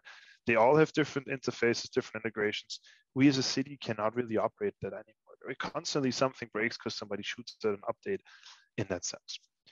But if we now go back to that big vision of a smart, digital, and connected mobility world, any definition that we look up for smart and connected city, you see the common denominator in them is the capability to share and process data from different systems in an urban environment. So therefore, this problem statement is a critical one and actually a blocker to realize their vision. So therefore, we then, when we dug a little deeper and said, but what does that really mean? What are the pain points, or what could companies provide? What could be the solutions that allow you to go a step further? And then we really saw it's two aspects. It's on the one hand that we now use the umbrella term, the technical interface management. So the shortage of skilled resources is stated as one of the top city problem statements. And I'm sure that most cities that are participating today can feel the exact same way, that they say, I have a few guys that are experts in IT and in traffic and in mobility, but it's far not enough to handle all these challenges that we have. Therefore, we really have to pick and choose. And when we talk about technical interface management, that really means highly skilled people that know how to work with all these APIs to maintain that stuff. So therefore, we see that shortage, how cities are able to, or if cities are able to do that. Then cities understand that their knowledge and capacity can never satisfy the complex operations behind technically maintaining such tremendous amounts of interfaces. So if they're already challenged today, if we really want to move into again, a buzzword, but into a smart city environment where we share and process data from all ends, maybe not even only from mobility environments, but also across the mobility environments, this is something critical to be handled. So therefore, again, coming back to that aspect of mobility management platforms, cities start to choose, and we see that traction, choose to outsource the technical interface management and focus on strategic topics, meaning they say, rather than me procuring all these different subsystems and silos and then me needing to manage all these integrations and making sure it works, I want a platform where also the vendor behind it makes sure that all these subsystems, so hardware components, sensors, integrations with other central systems are handled and maintained by that platform provider, and I have a single point of contact, or in a negative way, a single throat to choke to tackle exactly this challenge. So that's the technical interface management. And then on the other hand, which was actually surprising to us, or at least we didn't have it on the radar big enough, but it now becomes more and more logical, is the topic of contractual interface management. So what do we mean with that? Digitalization has led to a heterogeneous field of business models. So let's all think of ourselves. We might pay X amount of euros or dollars or whatever per month for our video streaming service. There might be another application that I paid for in a one-off procurement, maybe some piece of hardware, maybe my office chair. There might be another one that says, every time you ping my API, I want X amount of cents, or I get charged by my cell provider X amount of euros per gigabyte that I use it. So all of these are different business models that cities are really struggling with. So to work with that heterogeneous setup. So public procurement regulations are largely focused on a traditional CapEx model. So largely focused on, I now have this grant, I now have this in my budget, I now need to one-time purchase that, but they really struggle with reoccurring and transactional pricing models. And more than anything, they struggle with that heterogeneous setup. So having 10 different business models that a city needs to be able to consume is a challenge for them. So cities will require, coming back to mobility management platforms, but overall to larger scale providers that serve as and I'm now using the term contractual aggregator, that integrate the variety of business models into a single contractual stream that cities can procure. So also maybe a challenge to us technology providers, even if we build a solution that technically, or something that technically becomes a solution to a problem that cities are facing, if they cannot consume it, we still don't allow them to enjoy that benefit or that value add, and therefore give that value add to the citizens of that city. So therefore, we really saw we need to work that better out. We need to really double down on our efforts also to make sure that we can provide and make sure a city can consume all of that by having a single contractual agreement with us. And we then work on all these different heterogeneous setups of business models with the subsystems to make sure they can really arrive at the city. Then another point, forefront of innovation over rigid customization. So I think probably 1 out of 10 cities that we talked to, they told us one of our main problem statements are rapid innovations that we really not, our processes also, that we're really not able to handle. So what we mean with that is, or what they meant with that in examples was, for example, mobility as a service started happening. They already thought that was fast and they didn't really know how to work with that. But then once e-scooters hit the road, they really said, we have no clue what to do. We spent millions to keep in our downtown nice and safe, or safe, nice and beautiful, friendly for tourism. And now all our pedestrian walks are littered with all these different modalities.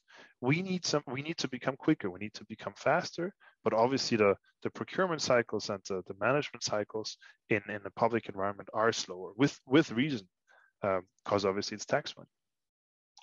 So adoption rates in our industry are lagging behind and therefore fail to benefit from innovations and instead face disruptions. So when we take, I don't know, as an example, how fast cloud gets adopted in a government environment rather than compared to B2B or private consumer environments, obviously you see a massive latency on that end.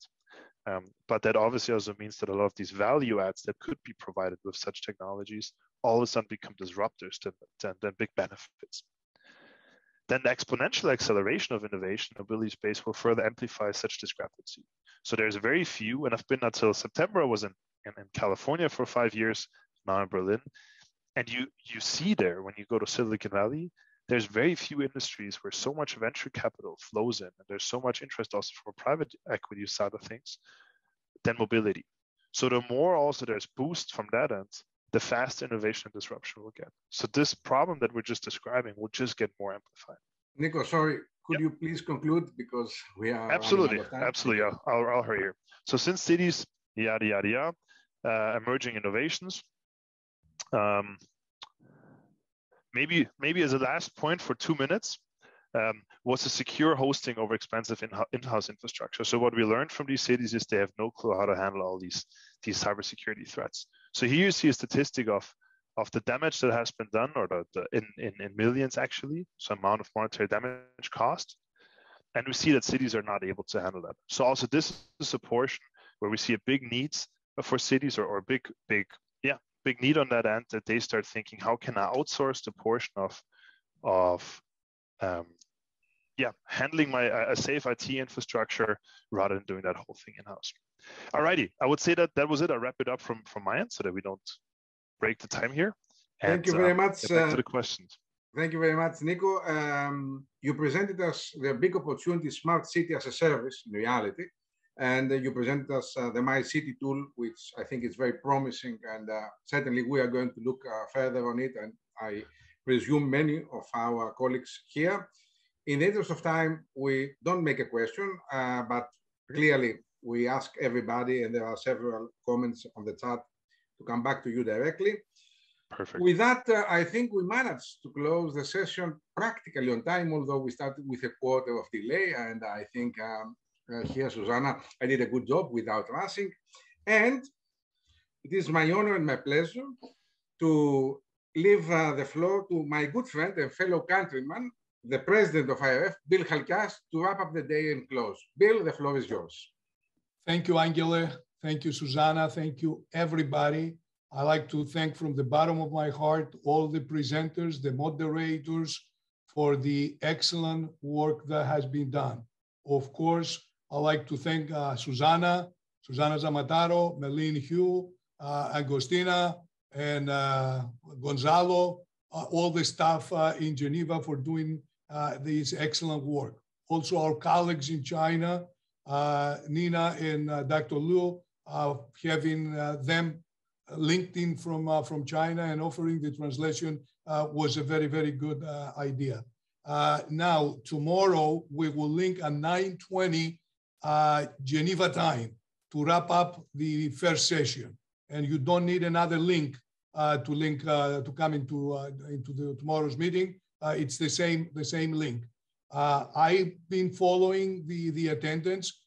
We had up to 300 people at sometimes, but the most important thing was following the chat, seeing people from Nepal, from China, from Pakistan, from Africa, from Latin America, from the US, of course, from Europe. So this was really a true global event, and that makes all of us happy. And obviously, the sessions were recorded, and they will be posted on our website in due time. So again, many, many thanks. I thank you again, and looking forward to seeing you tomorrow. Bye. Thank you. Goodbye, everyone.